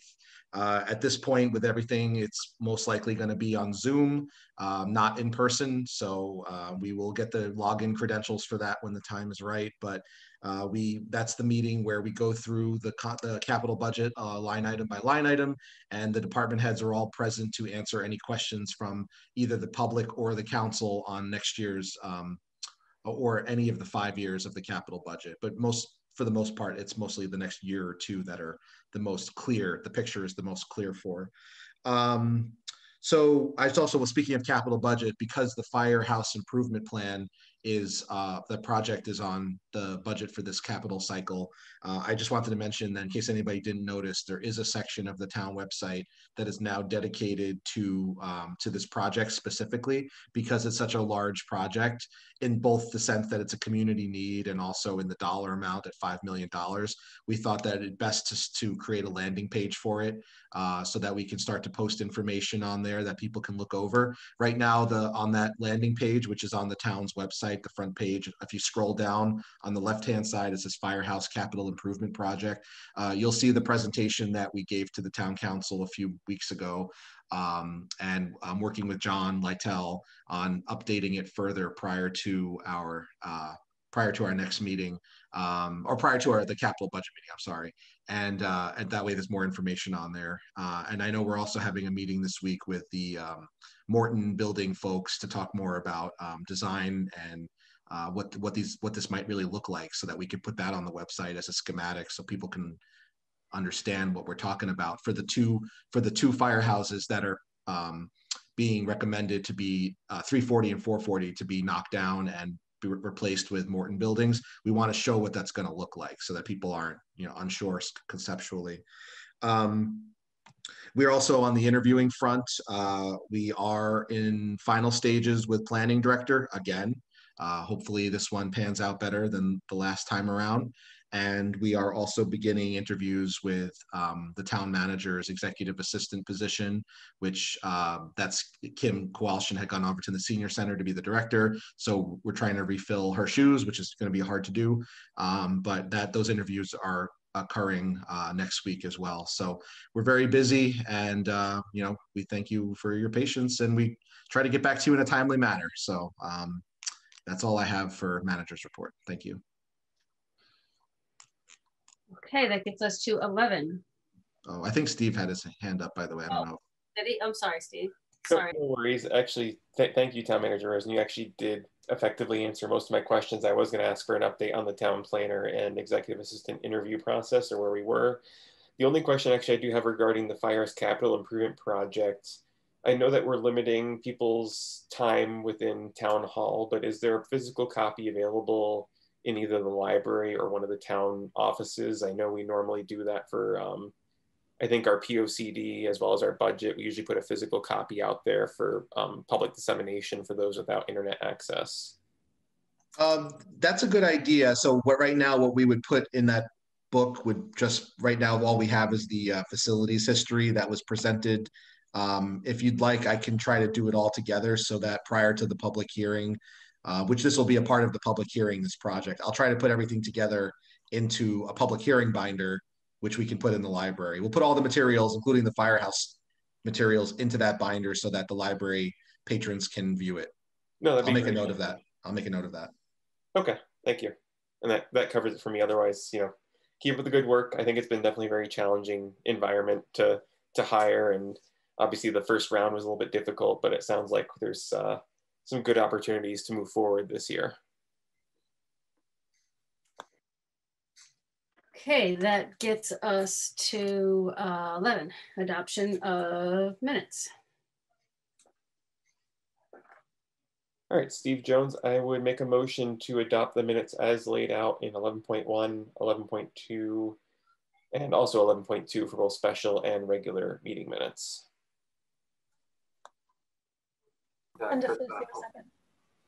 Any discussion? All those in favor, Brenda? Aye. Cassandra?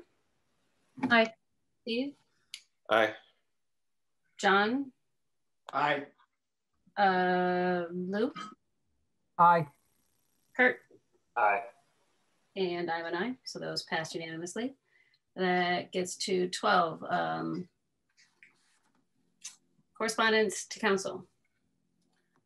All right, this is Brenda Felucci. Hold on, let me grab a drink of water. Yeah, I was just gonna make a note before Brenda speaks, if it's all right. I believe our last meeting you had to depart early, so we actually didn't do any correspondence from the prior meeting. I have it don't all. know if I go back that far, but just as a point. I do have it all. So okay, great. Thank you. I just continued on my list. All right.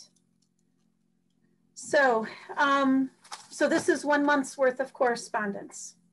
We received an email in favor of declaring racism as a public health emergency. The email describes how conversations at the dinner table are different for Black families. One resident shared their perspective on racism and wasn't asking for us to go either way, just wanted to share their feelings. We had another resident who feels that we have snobbishness in Tolland, not racism. Another said we must address racism wherever it exists, but not do the declaration. Another asked, again, these are going back for a month. So another asked Tammy to step down as the chair. Another agrees racism is horrible behavior, but no need for an emergency declaration. Another wrote in for support of Tammy staying on the council. A business owner resident who wrote in letting us know that they've never seen racism in Tolland, does not support Tammy stepping down and claims that I am creating division in the town. Another who supports the declaration and believes that we can have a decent and respectful town. Another says that just do not make the vaccine mandatory and calls this vaccine experimental and risky. Another requesting the resolution similar to the one in Mansfield, renouncing the that was for the January 6th, renouncing the incident, and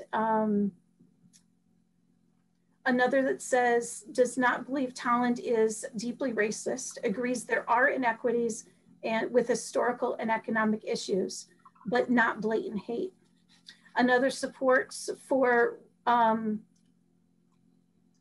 sent in an email in support of reverse osmosis filters at the schools. An email expressing disappointment with Board of members not wearing masks during an in-person meeting. Another asking us to focus on why we were elected. We don't speak for the entire town, so there's no justification for any of the declarations. Another saying, while the actions in Washington and racism are items we don't agree with, we shouldn't be assuming the residents' thoughts. Another resident and small business owner says the two proclamations are controversial issues, and we ask that we do not speak for the entire town. Another in support of both proclamations, it says it shows Tolland is answering the call for unity, and it identifies the issues facing us and works towards solutions. One student shared a story about the many acts of racism that they have witnessed in the town. Another email, again, from a student about racism being real. A resident stating it is wasteful and counterproductive to declare racism a public health emergency. Another who agrees that racism is bad, but doesn't see racism here and feels this is frivolous. Another email, the resident feels this is uncalled for and people should just respect one another. Another says they do not condone the riot in DC and does not want council to speak for us. There's no need to act on the racism and we should focus on building community. Another who says the topics are too controversial and is not in support of either proclamation. A resident who shares his wife's immigration story, which we heard earlier, feels that people are weaponizing the word racism and it's not a real issue. Another who wants to see the proclamations before voting because they were not listed in the packet. Another says it's important to recognize racism, particularly in Connecticut, where we are divided by income inequality and unequal access. Another that supports the proclamation, not doing so in itself an act of racism. Another that says we should support the racism declaration. It sends a clear message of our values. Another that says support lists the American Medical Association, the American Academy of Pediatrics, the American College of Physicians, the American Public Health Association, and more that state that racism is a public health emergency and our town should be upstanders. Last page. A resident who supports both proclamations, a resident who says both proclamations are a partisan ploy. A resident wrote in saying they support the Declaration of Racism. It shows Tolland's commitment to be an inclusive community. Another says that that their daughter has been called racial slurs to her face. Another who says they're pleased to hear we are considering the proclamations. We prosper as a community when we work through partnerships. Another resident says there's no drafts to see, but they are not in support. It seems like virtue signaling, and they want us to focus on the list of goals instead. A resident wrote in for support of the proclamations. They show we support equality for all. Another resident said they support both proclamations. A resident and business owner says that we do not they have not run into racism in our town, and there's no need for the proclamations. An email in support of the proclamation. Another email asking us to be uncomfortable and committed to making positive changes. Another email that had testimony about their child being called racial slurs and how that impacts the entire person. A resident writing in concerning advanced CT offering and had some other options, which we discussed. Just a couple more. A resident wrote in with support with a wide range of examples in supporting information for declaring racism as a public health emergency. Another that says they condemn the attack on the Capitol and they want to make Tolland an example by helping people with kindness. Another resident wrote in that they support both measures. Inequities are present, and we had a petition with 393 signatures for more racial inclusivity in our schools. And that was everything I had as of 6:45 this evening. That was a lot. Yes. Thank you very much. Okay, that gets to 13, chairperson's report. So I am going to ask all of the town council members to please remember to go and review your capital plan for our meeting in February. We're not having a meeting before the public hearing, so any questions that you have will be asked of the staff at the public hearing. But in order to make it a more efficient process, if you have questions at a high level, not necessarily super detailed stuff right now, but high level questions, can you please send them over to Mike so he can let the staff know so they can be prepared for the questions that we may ask. All of that will be gone over in the public hearing, but giving them a heads up so they're not kind of taken off by what we're going to ask them, I think would be useful. And I just wanted to reiterate that I think it's important that we continue to have conversations and look for opportunities to bring programming to the town on our side of the on our side of what we control. You know, the town council with the town services and the library and stuff like that, that we continue to try to bring some program into the town to learn and participate in meaningful conversations. And I think when we have the conversation at the next meeting, it's important that we reevaluate what we stand for here in Tolland as elected officials and what we can do to make our town more inclusive and positive. I just wanted to also bring up, as I said, I think a lot of the issues that we see that come with this declaration of racism are things that are a state level process issue, that we can't fix these problems at a town level because they're not things that the town provides or does, but we can work on them at a state level, and we are working them at a state level. There's a lot of bills that are being proposed right now. I myself have put in legislation for many of the issues that we've discussed in town here, including, Mike, just so you know, a bonding ask for the fire stations. I've got legislation in, including mental health, availability and affordability, contaminated wells, upticks in crime, parentage. I'm co-signing a parentage bill for the LGBTQ community. I'm asking to look at next dollar cliff limits that impact affordable housing and senior housing, expansion of telehealth, most importantly in the mental health arena, trying to find ways to bring mental health providers to the table to deepen our network of mental health providers. I've asked for a review of the ECS formula and the impact that it has on rural towns. If anybody looked at the ECS report that came out, Tolland is losing the most amount of money in the state every year. Literally, we are losing the most amount of money. And that comes by way of the second half of the ECS formula. So I'm asking for a formal review on what the impact of that formula is to rural towns. The majority of the towns that are losing money are rural towns. I've also asked for relief for towns that are affected with crumbling foundations from the ECS loss. I've asked for a propane tax to be removed for medical necessity generators. I've also asked for giving the Board of Ed more autonomy on mandates. A bill asking for a grant program for generators with people with medical necessity issues.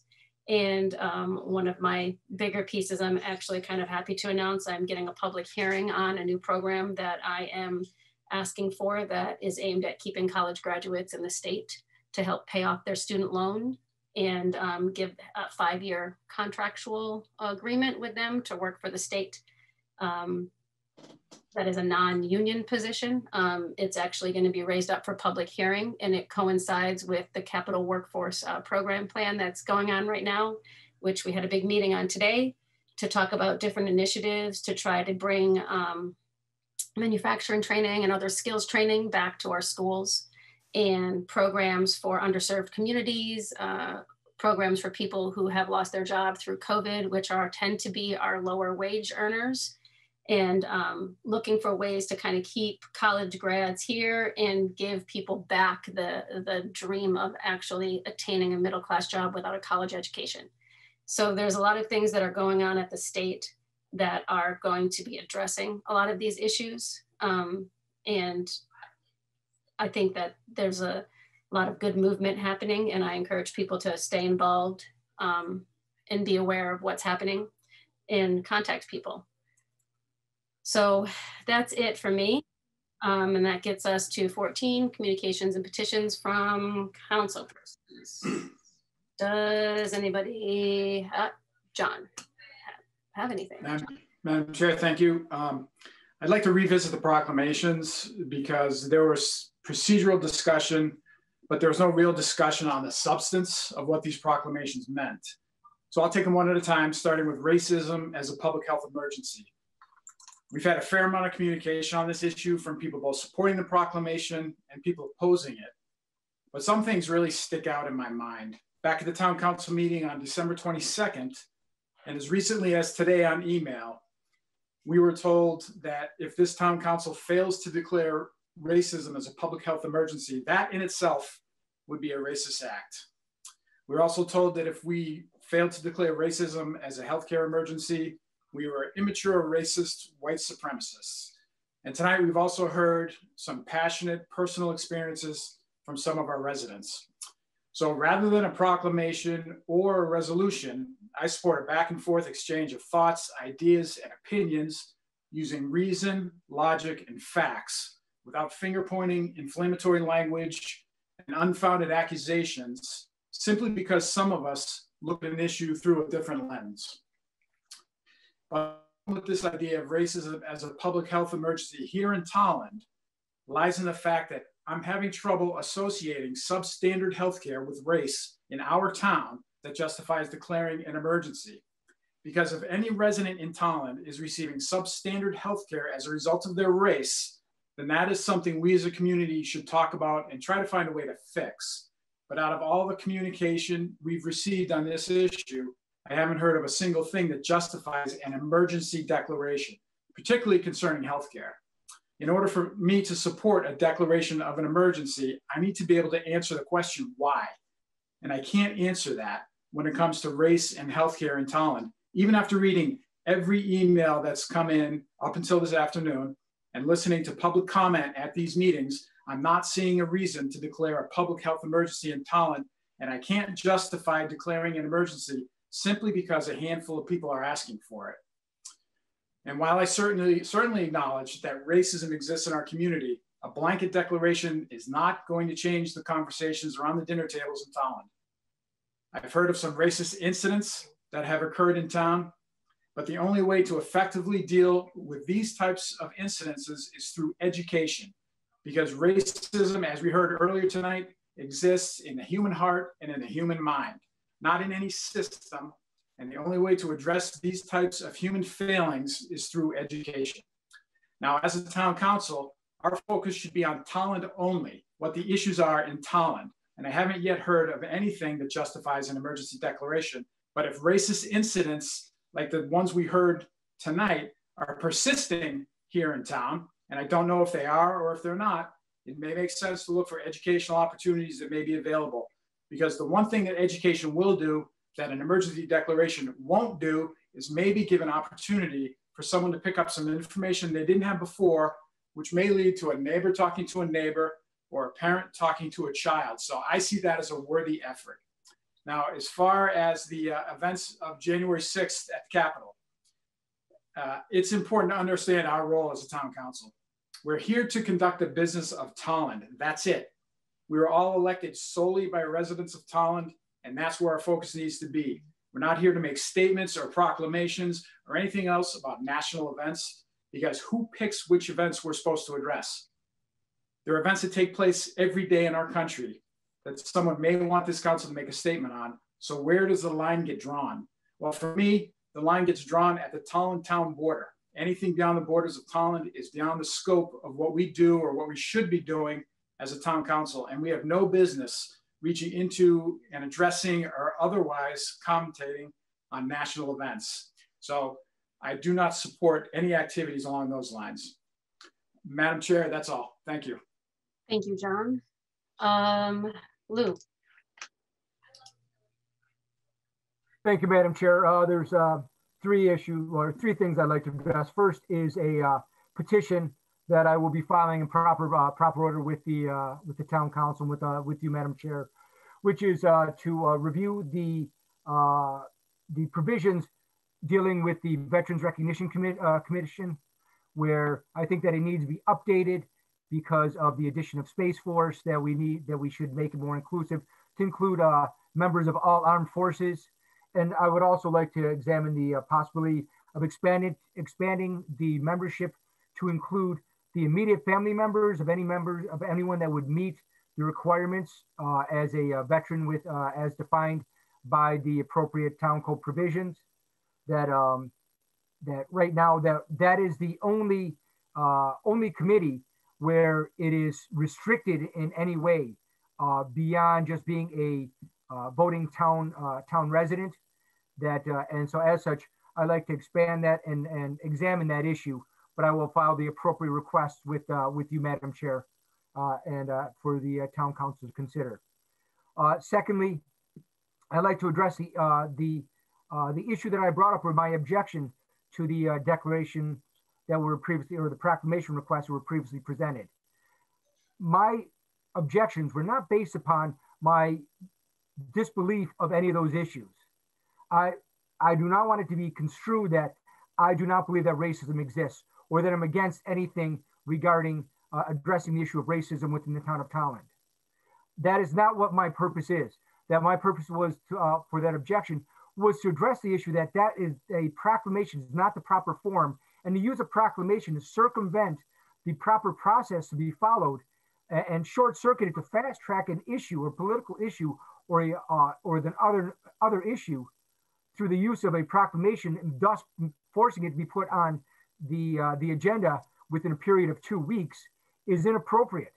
And that's what my objection is too.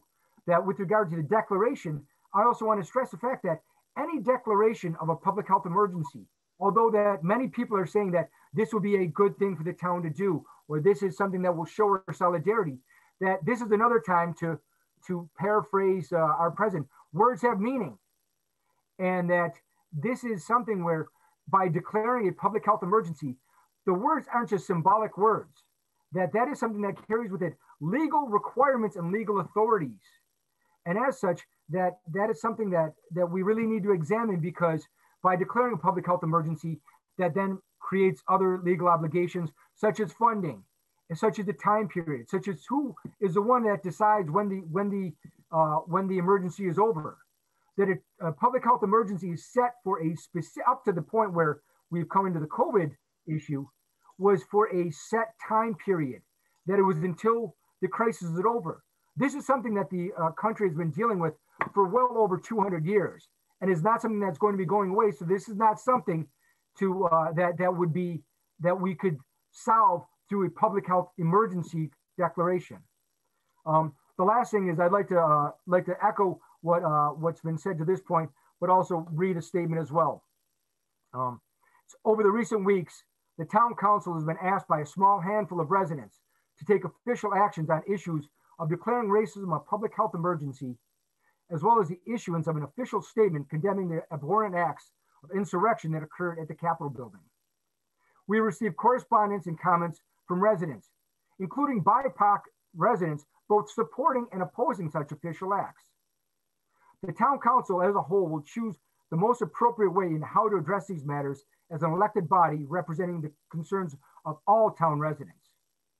As a council member, I was prepared to issue my own personal statement regarding these issues, but upon further reflection, I decided against it. For what my personal feelings are regarding a political or social issue is immaterial.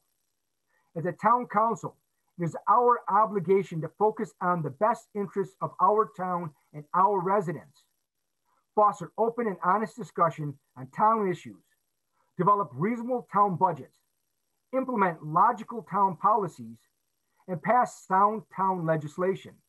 Not use our position as a bully pulpit to espouse political or social platitudes, or present the town as a tally for a national political or social movement on either side of the spectrum, while ignoring the pressing needs of our own town residents.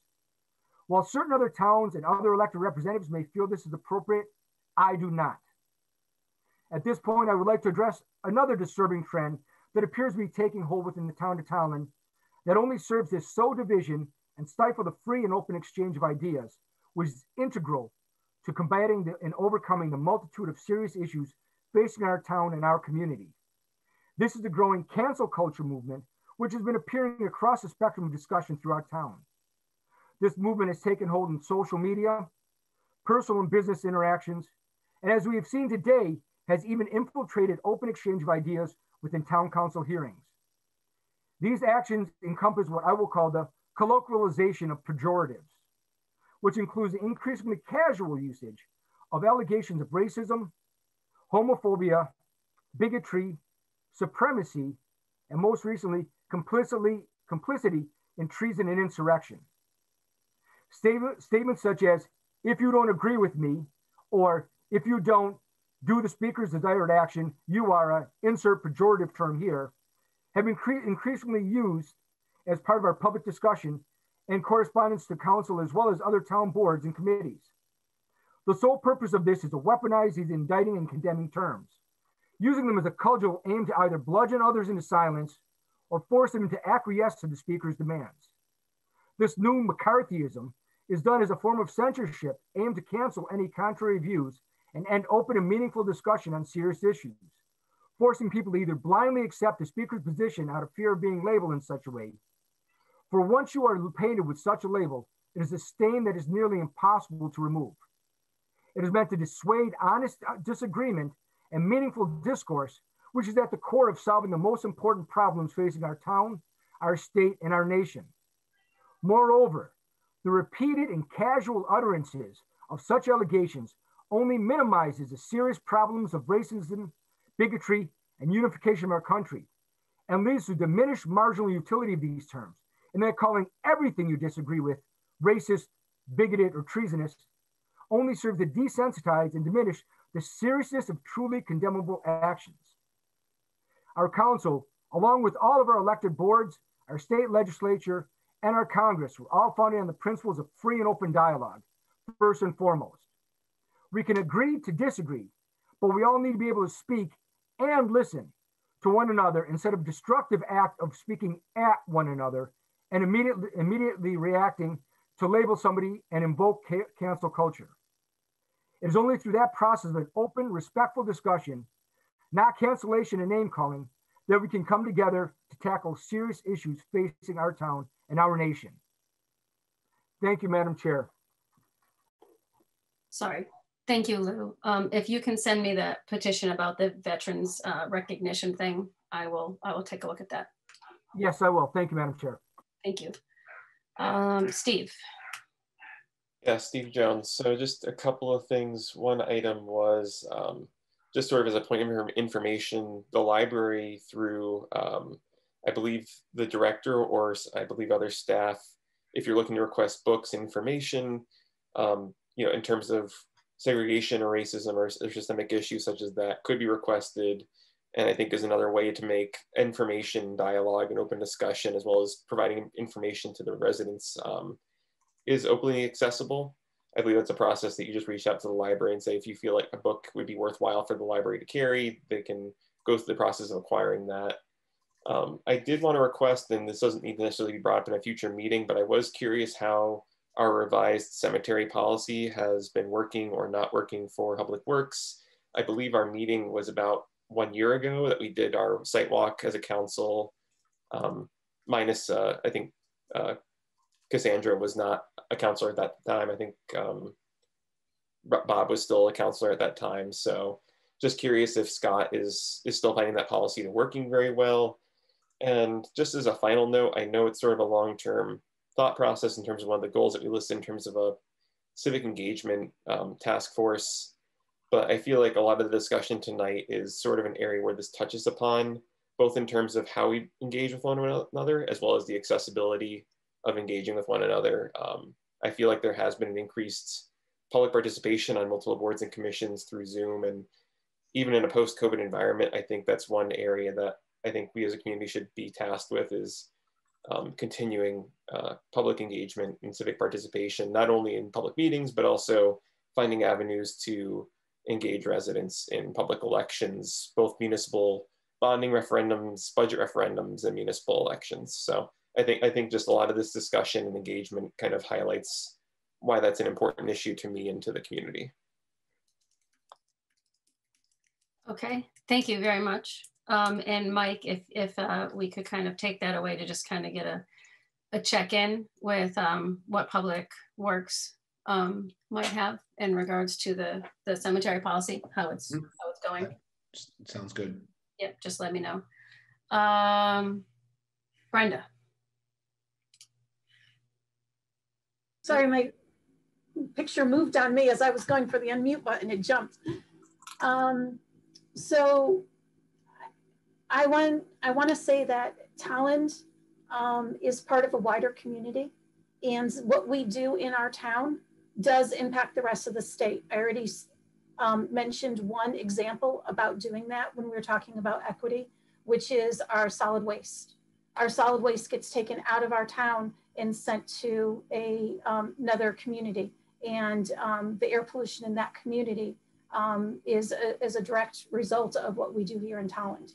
So finding ways to decrease our solid waste helps other communities. So, you know, I respectfully disagree that we draw the line at our town. I think the policies that we do in town can be looked at so that we are ensuring that there is equity, that we are not participating in systemic racism. Going back to sustainable CT, one of the very low-hanging fruit that we can do is develop and adopt a statement on equity.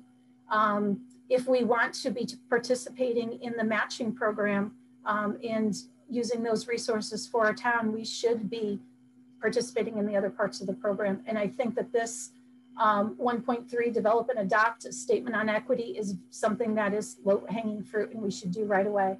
I'd also like to revisit that we have, since last town council, we have been supposed to be looking at appointing a poet laureate for the town and or artist for the town.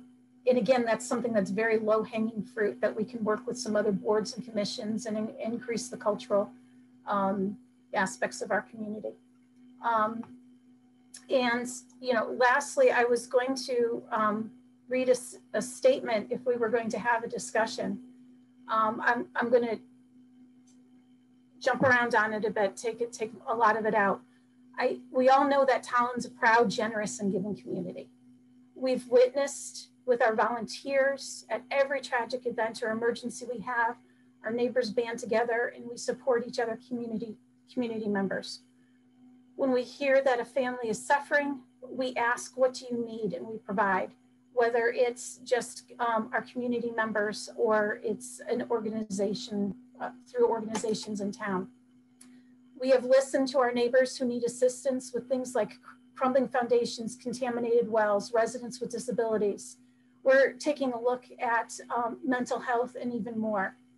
When our neighbors ask, we answer. This racism issue is no different. Our residents have shown that they are victims of racism. I have a lot of people who came to me because they did not feel comfortable sending an email to the entire town council. They didn't want their name to be out there. They've shared with me that their Black and brown children are in our schools and in our sports programs are called dehumanizing names with little or no meaningful correction or education from their parents, their staffs, or their coaches. That our Black neighbors are more likely to have lower weight infants at birth, that their infants are more likely to die during their first year of life, that they are not offered appropriate pain meds. They have a higher instance of diabetes and high blood pressure. They die more prevalently from certain cancers. They're not offered or they avoid curative measures and more. I'll share one more story that was shared with me. A mom was going to ask her son to stop and pick up an item from one of those free sites. You know how they'd leave it right by the door? So she texted her son and said, can you go pick this up for me? And he was coming from basketball and he says, no, Mom, I can't. He's like, not unless you're going to call them and tell them that your Black son, a Black young man, is going to come to that house and pick up something. I don't know them. I've seen on social media and other places that people say, I don't fit in. And if they see people that aren't from the neighborhood, that they will respond first and ask questions later. So our neighbors are facing this issue and we need to make some inroads. We need to make some changes. We need to address this. If people aren't willing to make a declaration, I'm willing to find other ways to make some changes. A committee on equity and inclusion. I've asked for this before. I already have at least 15 people who are willing to volunteer on this. We can participate in equity training. Again, that's with Sustainable CT. We can make goals. We can adopt a statement on equity, and we could do even more. For me, each oath I make, each proclamation we do, each policy that we do, I try to make sure that I follow through and that it's not just words on a piece of paper, that we're actually doing actionable items.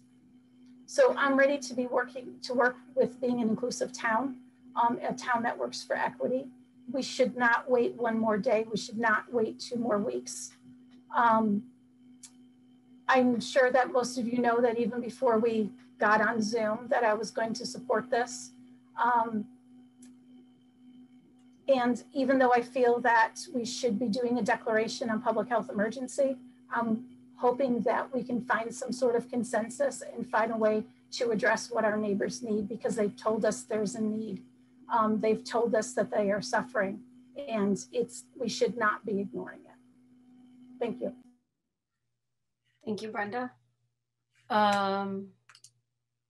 Cassandra.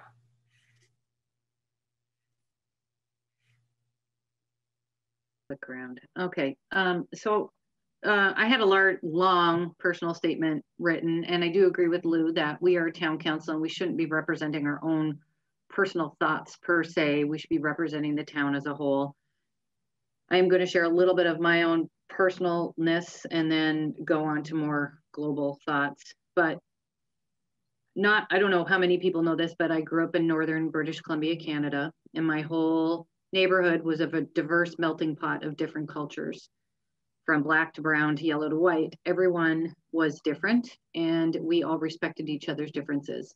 So in Canada, racism isn't usually this word that people bring up, although we do know it exists. And we work very hard in that country to create equity and inclusion for everybody. And since moving here to Connecticut, I think it's probably one of the least diverse places I've ever lived in my life. And I've lived in 3 different places in Canada, 2 different provinces. So the fact that we're declaring statements about racism is apparent that we need obviously more diverse knowledge and education for everybody. We need to understand each other better instead of finger pointing. We need to sit together with constructive talks that respect each other, rather than saying that someone doesn't understand where another person's coming from without having a conversation. One thing I would like to point out is that there are ramifications when we start declaring crises that are related to race. Certain races will get put at a priority above other races, which can have greater impacts on health. For example, in Canada right now with the COVID vaccine, the Native American population has been prioritized above other populations, including healthcare. And that's been something that's been tough in Canada. And for everyone, there should be access to the vaccine. And it makes it a little bit difficult when, you know, we're trying to say that race is more important than, say, age, or more important than, say, someone's job. We should all be treated equally, and equity inclusion is looking at everyone equally. If there isn't equality within health measures, there is stuff that is being done to understand that. And in fact, on January 20th, President Biden did sign an executive order that, and I was just going over it again, on advancing racial equity and support for underserved communities through the federal government. Our federal government is putting millions and millions of dollars in multiple different agencies right now to help us understand how we can create more racial equity and equality and support for individuals that are not yet receiving it. And this is a great thing that we should all be celebrating, talking about, instead of fighting amongst ourselves in the town, celebrating the fact that we have an executive order to help improve what's going on. And that's going to have a far greater reach than long-winded arguments on a town council meeting, where our words don't mean as much as the actions of our federal government. Our words mean as much to each other and to treat each other respectfully. And I always find it so strange here how people care more about being right than they care about helping each other sometimes and working together. Last year, as a Girl Scout troop leader, I held a whole day event on equity and inclusion. It was more a disability focus, but you know, I work within this community to help people, you know, become better and to support each other. And I find it very disheartening that there's little of that today. And I hope we can all work together to understand that we are trying to improve our world, our country, our communities, and we, as has been said, it can only be done if we do it with each other and not fight amongst ourselves. We understand racism is wrong. I don't agree with it. I don't act in racist ways. And I hope that my neighbors don't either. And maybe some neighbors need more education to understand that racism does exist and there are children and adults who are affected by it. And that we are happy now that we have an executive order that is going to allow more research done in multiple agencies to provide what is needed for our entire country to be more equitable and to serve underserved communities better. And that's all I have to say about that. Thank you. Kurt. Thank you, Tammy. I'd just like to make a quick statement about my support of striking the 2 proclamations listed on today's agenda.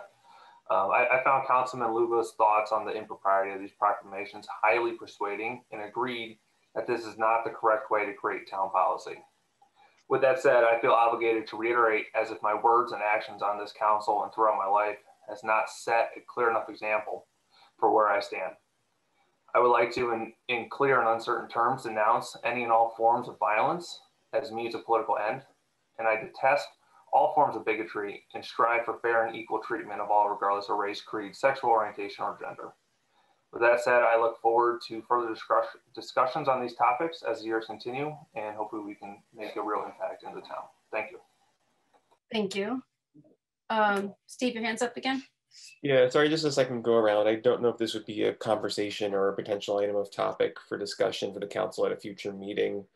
I wonder if our town green signage policy, I'm trying to pull up the information, if we had a list of events that we allowed to be provided up there, if there could be any potential alignment for those recognitions to also be explicitly listed within our proclamation policy. You know, if there are people that want to put up signage for Black History Month on our town green, you know, would that also be germane that if we're endorsing that, we would also endorse a proclamation for that request? Or, you know, similar to the LGBTQ, you know, Pride Month signage that I think is either expected or anticipated for this year due to the change in policies, if that also reflects in how we establish proclamations in the community.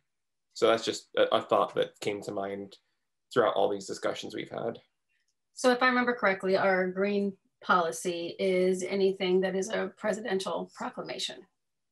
Okay. An official presidential proclamation can be recognized, I believe. Is that right, Mike? Yeah, I pulled it up. We adopted in September 8th, 2020, and it says, requests for a day, week, or month recognition sign must be scheduled with the town manager's office. Preference will be given to events over recognition if there are more than 5 signs on the green. A recognition can be up the day before and be taken down within 2 days after the recognized day, week, or month. The approved list of recognized events is the presidential proclamation list and is subject to change. So this, our in-house policy refers to the presidential proclamation list, which changes with the president. As they make proclamations, right? Yeah, so that's just where I think my mindset was going, was whether or not, in terms of explicitly stating what's sort of generally considered for proclamation requests, just to make it more clear to the public that if we aligned it with our green policy, if that would be reasonable to everyone to either discuss, or if we actually even need to have that be something that be voted upon by the council to revise or make explicit on our town website. I'll put it down. You're gonna have to send me something on that. Yeah, I'll reach out to you. Okay. Thank you. I appreciate that.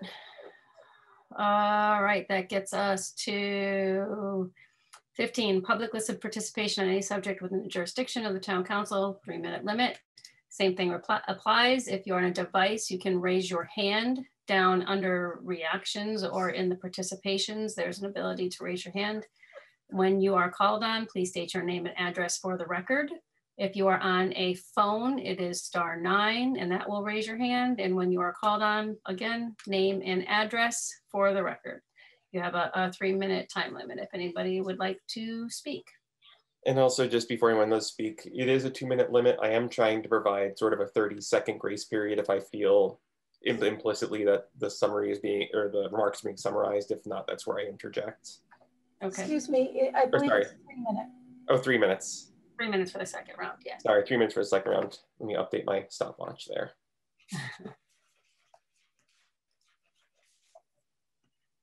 Okay. I don't see anybody. So 16 on the agenda. Sorry, just scrolling back to that. All right, Steve Jones, I'd entertain a motion to, or I would make a motion to adjourn at 10 p.m. You have a hand up. Oh, sorry, we have a hand up. Mayor Lee Beebe, sorry. Yeah, I'm sorry, I couldn't get to my button on time. Just a quick, I want to go back to an item you had in your agenda, and I actually had to leave the meeting for a little while, where you had a lot of vacancies for boards and commissions. And I just was on the town website, and I was looking for the notice about vacancies on boards and commissions. And previously there was a statement there that to serve on a board or commission that you had to be a registered voter. Is that statement still on the town website, or was that removed?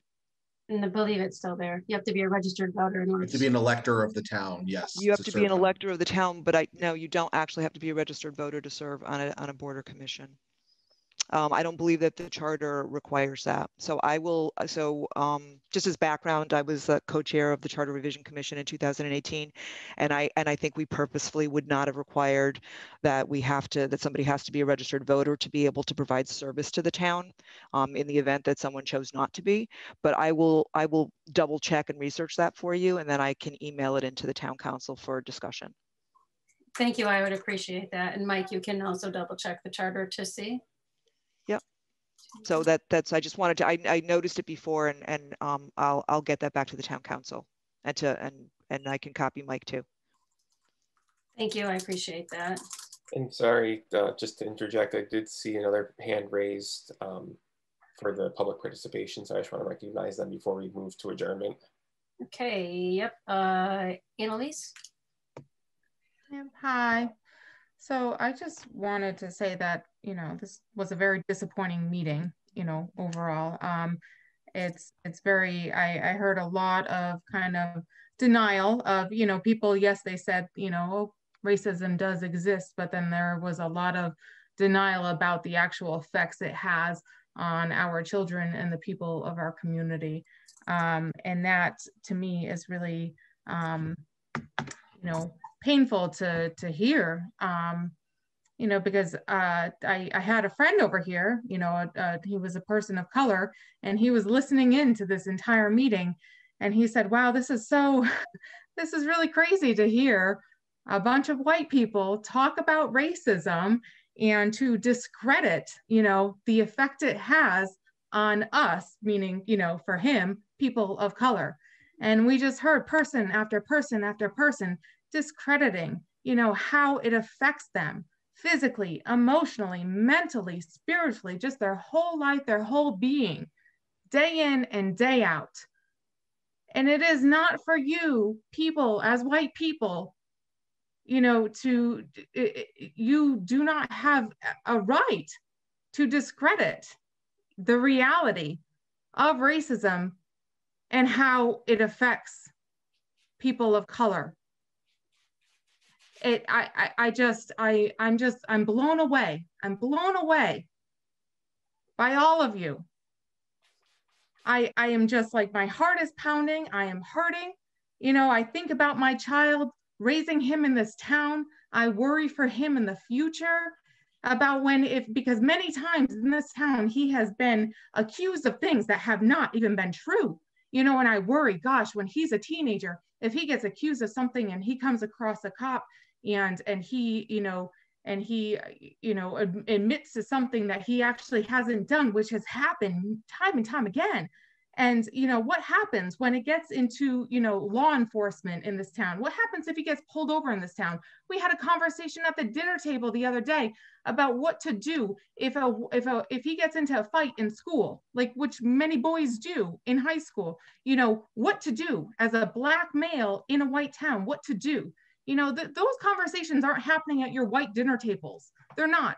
They're happening at my dinner table because I have a Black son and I have to figure out what the right advice to give him is. His safety will be at risk. I have to have conversations about if he gets pulled over, how to handle it, all the things that you've already heard. You've heard all of this. So I'm just so frustrated because I mean, just everybody here has just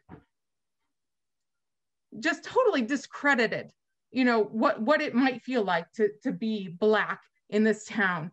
And you cannot say that these situations that my son has been through has not affected his mental health. You know, I said before, it's not normal for a 10-year-old to want to move out of his town because he doesn't feel welcome, because he feels uncomfortable. He wants to feel at home. He wants to go to a place where there's more people that are of his own race. It's not normal, you know? So I mean, you all need to step outside of your own shoes for just 1 second, because that's all you have to do. You don't actually have to live the life of a person of color. You don't actually have to, you know, be, you know, discriminated against. You don't actually have to experience racism because you're white. I'm white. I haven't either, you know? So just take a moment and just step outside. Just imagine, because that's all you have to do. You don't actually have to live it. But my son does, and other people in this town do. Not very many, but other people do. And I get that you guys are the majority and they are the minority. So you might not care so much. But, you know, I'm frustrated, you know. Please take a second, think about others besides yourself. Thank you. Thank you. Anybody else?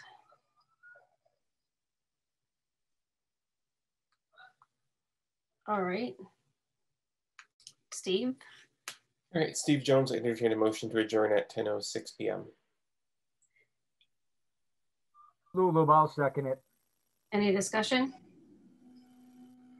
All right, all those in favor? Brenda? Aye. Cassandra? Aye. Steve? Aye. John? Aye. Lou? Aye. Kurt? Aye. I'm an aye, so that's unanimous. Thank you, everybody. Have a good night. Take care.